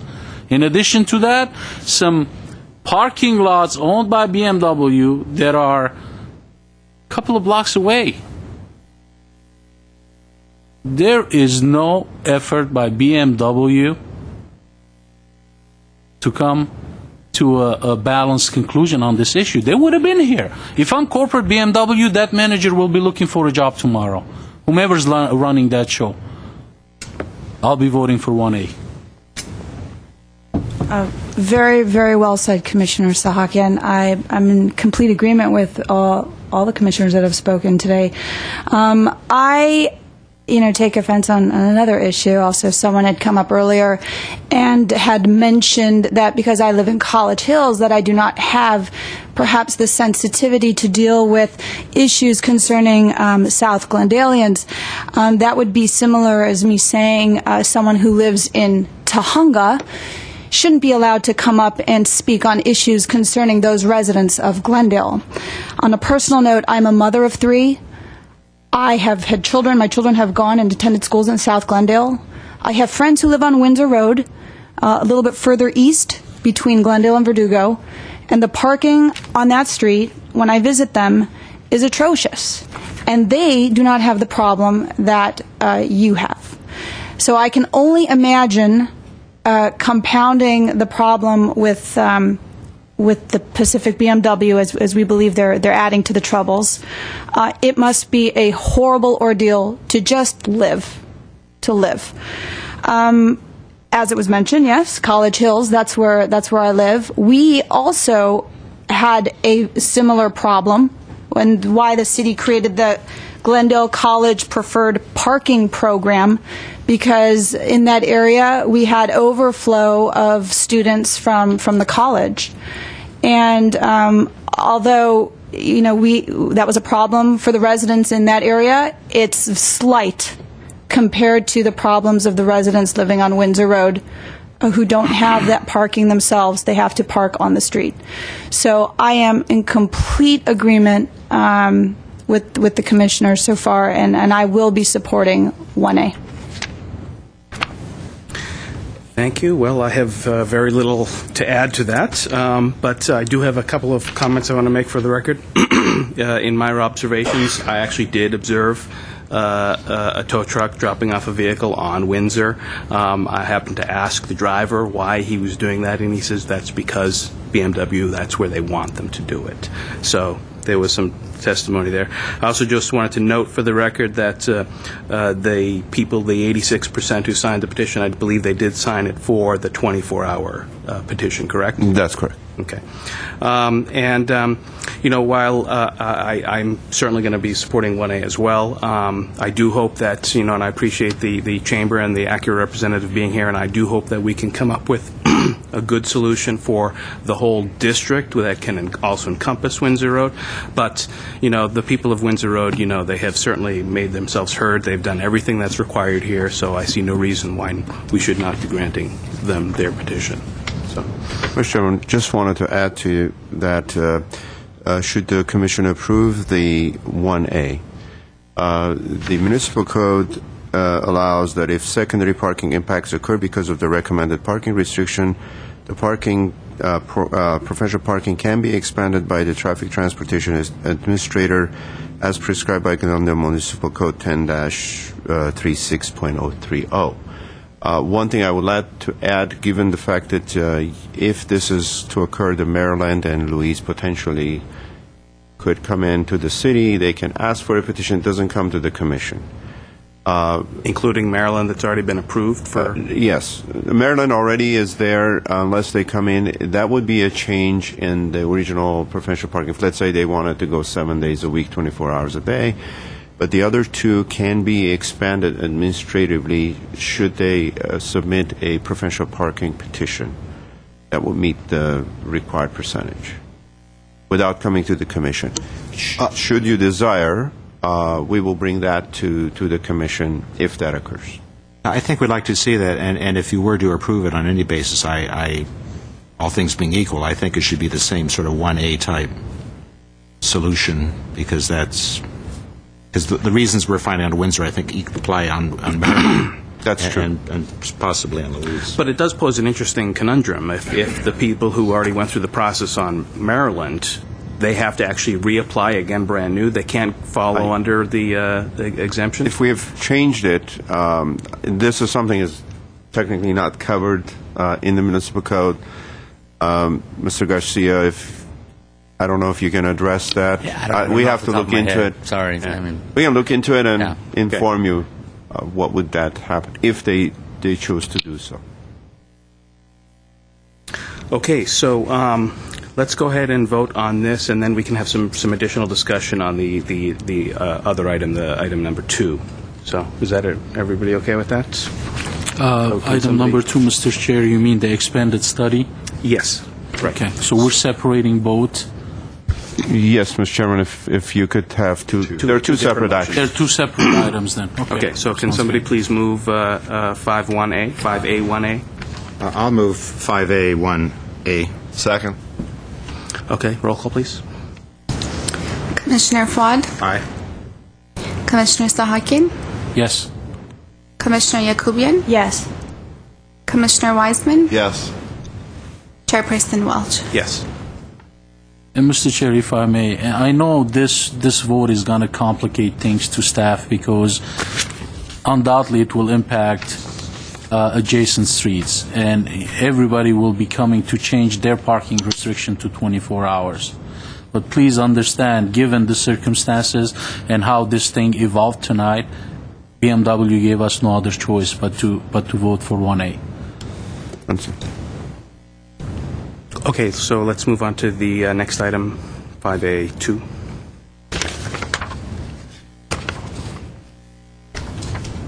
Mr. Chairman, if, again, essentially, given what you've heard, this is essentially a typical situation with respect to on- and off-street parking between Colorado to Los Feliz. We have this problem. I believe, at least on this item, everybody is in agreement that we have to look at maybe some interim, long-term solutions. And as I stated earlier in my presentation, we have consulted with our mobility plan consultant. I would like to take that to City Council. We'd like to City Transportation Parking Commission recommend to the city that we go ahead and do the comprehensive study. We will ask the commissioners, 1 or 2 members of the commission, to participate in some kind of a task force similar to what we did for the professional parking program update of the ordinance as part of the mobility plan, that you participate. We will invite definitely auto dealer representatives and property owners, residents to participate in that as well. We hope that it's probably about a 6-month analysis. We do some surveys of the on-street, off-street. We look at the employee parking demand and come up with a number of alternatives and see which ones will apply, and then get a consensus among everybody, bring it to TPC, and then we'll take it to City Council, probably a study session after that with recommendations that will be hopefully approved by the City Council. So are you talking about basically conflating the whole concept of district parking with the South Grand Boulevard, or are you still going to try and keep the two things? We're going to keep the two separate, because the district parking, we still will do that as part of the mobility plan, one of the recommendations in the mobility plan. We'll go ahead and make those amendments. We'll bring that to the TPC. This is basically a different situation. We'd like to keep this as a separate item. It might be just a district by itself, south of Colorado, down to... Like was done at the college. That's exactly. Well, why are you stopping at Los Feliz? Are there car dealerships south of Los Feliz? Are those impacted streets? There's one. There is one. We have the hospital. The boundaries we will be determined, but that's generally the area that I think the most impacted area. The Central obviously has its own issues. I mean, by iteration, you could sort of pretty soon into the whole city. So I understand. There's not a lot of residential around there south of Los Feliz, though. Oh, okay. But on either side, essentially, you have the same issue with. But again, we'll look at the size whole, it as you think. Part of the study will determine exactly the geographic area, and we'll bring back that area to the commission as well. Okay, so I didn't see that there was a particular motion in the... Yes, there is. Is there one? Yeah. I believe so. Okay, can somebody please move it? I'll move motion 5-2A. There's no way. Let me do a motion. I will second it. Okay, roll call, please. Commissioner Fuad, Aye. Commissioner Sahakian, Aye. Commissioner Yakubian, Yes. Commissioner Wiseman, Yes. Chairperson Welch. Yes. Okay, next item, please. Oh, yes. Can I ask a question to staff and maybe city attorney also? Now, as far as making the decision of in the planning process of how many spaces a dealership or any other business should allocate for their employees? Who makes that decision? Is it council or is the planning commission? In other words, if a dealership has 45 employees, the city tells them then you need to allocate 45 spaces for those employees. Square footage. It is based on square footage of the building that they will building, and that will determine how many spaces are required, depending on the type of use. However, my understanding... That's general number of parking. I'm not talking about I know. Specific, but then it doesn't, okay. it doesn't spell out, and Ms. Garcia can help me out, that it should be X number for employee, X number for customer service, etc. When you look at that whole number as in the code requires it, it takes into account that number of spaces required for a combination of customer, employee, visitor parking. However, I wanted to ask Mr.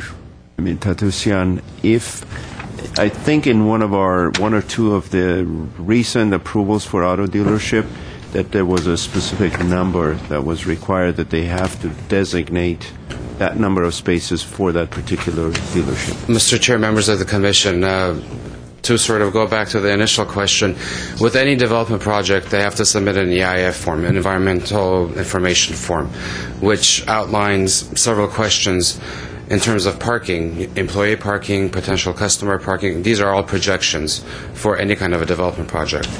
The parking is based on the zoning code.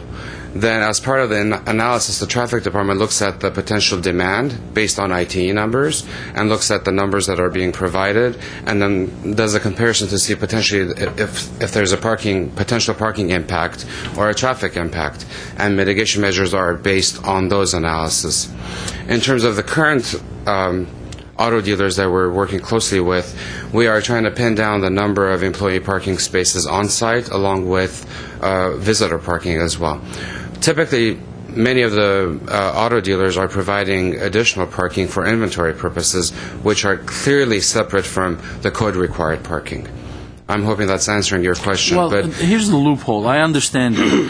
There's no regulation that tells a dealership that you cannot have more than 30 employees. Or any business. Or any business. Now, current code is based on any business, use. but dealership, the incentive is commission.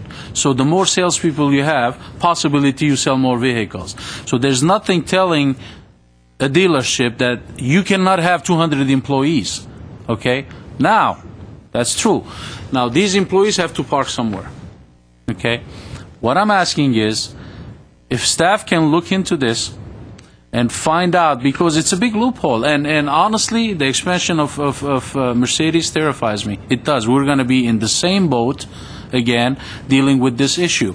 What has happened in the past, it has happened in the past, and we need to find a fine balance between the residents and the businesses. But it's a problem. This commission sees it as a problem, and in the future, if there are new developments, we need to address it. Well, Commissioner Sahakian, maybe this is a good opportunity for me to at least share with you our perspective. Okay. We are charged to work with auto dealers very closely along with other businesses along South Brand Boulevard. We constantly balance that with the interests of our resident community down there. So we're not taking necessarily one over the other lightly. That's why we've been working very closely with John and his staff and planning staff to look at a comprehensive plan, because it's not just auto dealers. It's the churches, the hospital, the successful restaurants that we have South Brand Boulevard that are, we're happy that they're here, but they also bring their associated issues. So I would hate to pinpoint one business category, but it's an overall issue that we're trying to address, at the same time try to balance the quality of life for our South Glendale residents. Well, I have a sort of a follow-up question on that. Do you feel that you can, for new construction where there's actually new capacity being created, do you think you have the power to, in effect, require a dealership or a restaurant or anybody to require employees to park in the newly constructed? I'm going to look at my city attorney to help me out, because I don't believe we have any provisions. We've done it by negative, thinking about this parking district, but I wonder, can we affirmatively just say all employee parking has to be on site? Commissioner Fogg, we've never done that by code, or as far as I know, we've never done an environmental document where we've actually had an operational condition requiring the employees to park there. And it may be because, from an enforcement perspective, it's difficult to handle. But even in this case, the condition was a construction condition, meaning they had to provide the code-required parking, and they had to do that prior to getting their certificate of occupancy, as you all have noted. So I don't think we've ever done it. It's something we could look at if so you're not sure whether the current codes would allow it or not allow it? Right. We're not. Well, I know that the code doesn't currently require us to require it, but, right. but could you if you were so We'd have minded? to look at that. Yeah, maybe you could. Thank you. Okay. So let's move on to item number 6. Item 6, Commission staff comments, updates. Mr. Chairman, members of the Commission, in your packet, I listed a number of upcoming agenda items. I have not assigned a date to those items because a number of them, it's all dependent on other divisions or departments in the city that we're working on in order to complete a project. For example, the Bikeway Master Plan, we're working on that. We will be bringing that to the Commission. There's a number of activities going on with that. The Downtown Wayfinding Parking Signage Program, we're working with the Redevelopment Agency staff and developing that program. We'll be bringing that to the Commission. As I get more specific timelines on each one of these items, I will be bringing those items to the Commission.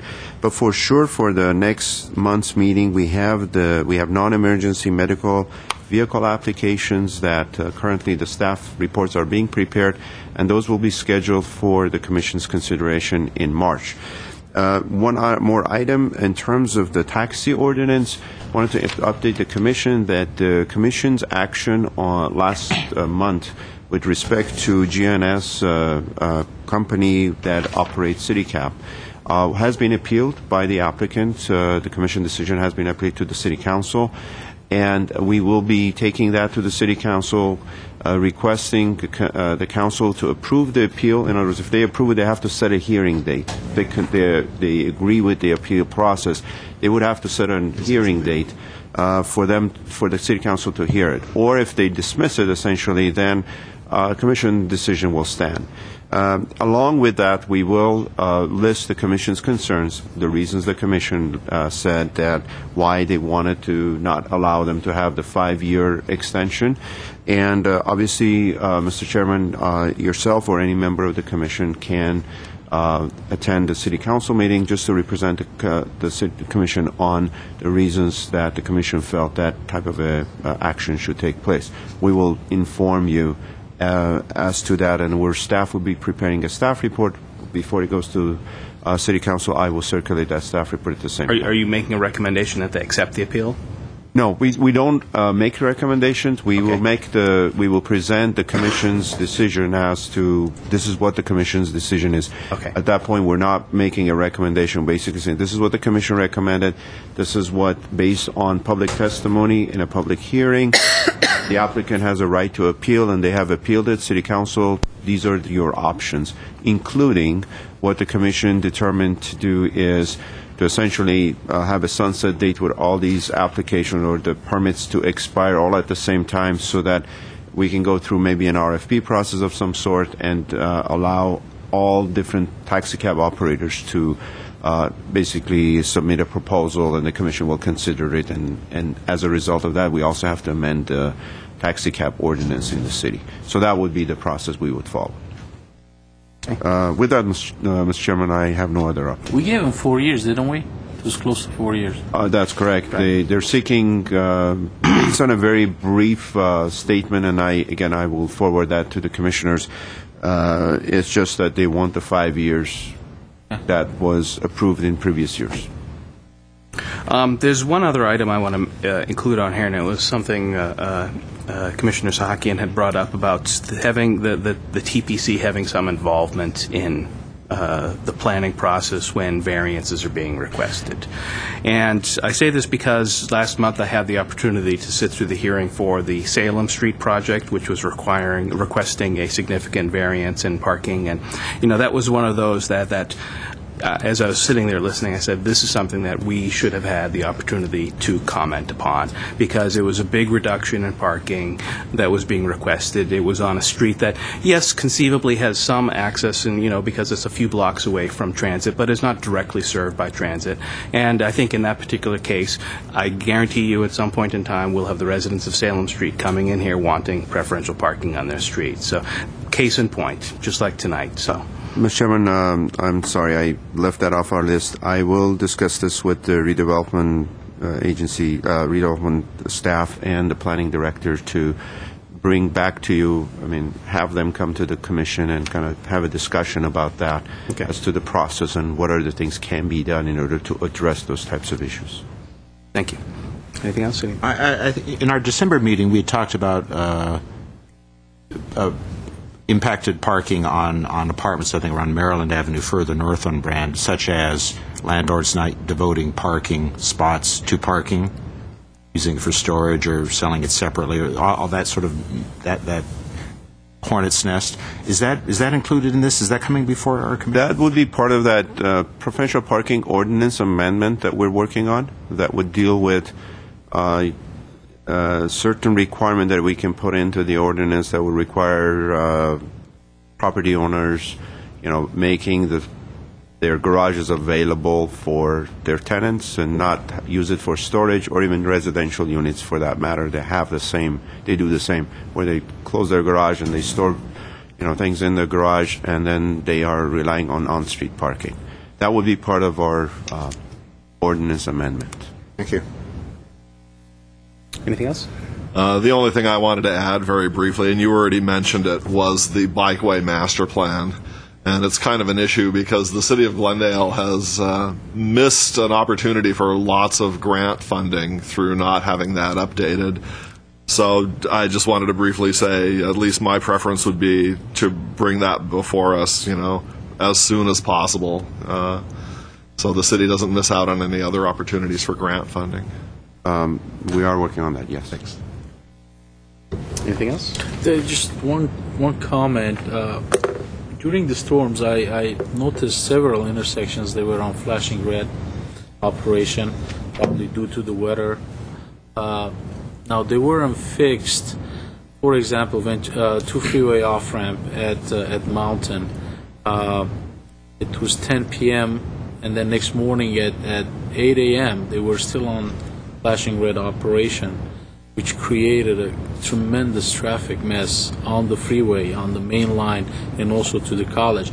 Now, I understand it could be, difficult to fix them that quickly, but on a situation like that, I think LAPD traffic at least should go out there, a motor unit or two maybe, to basically control the intersection.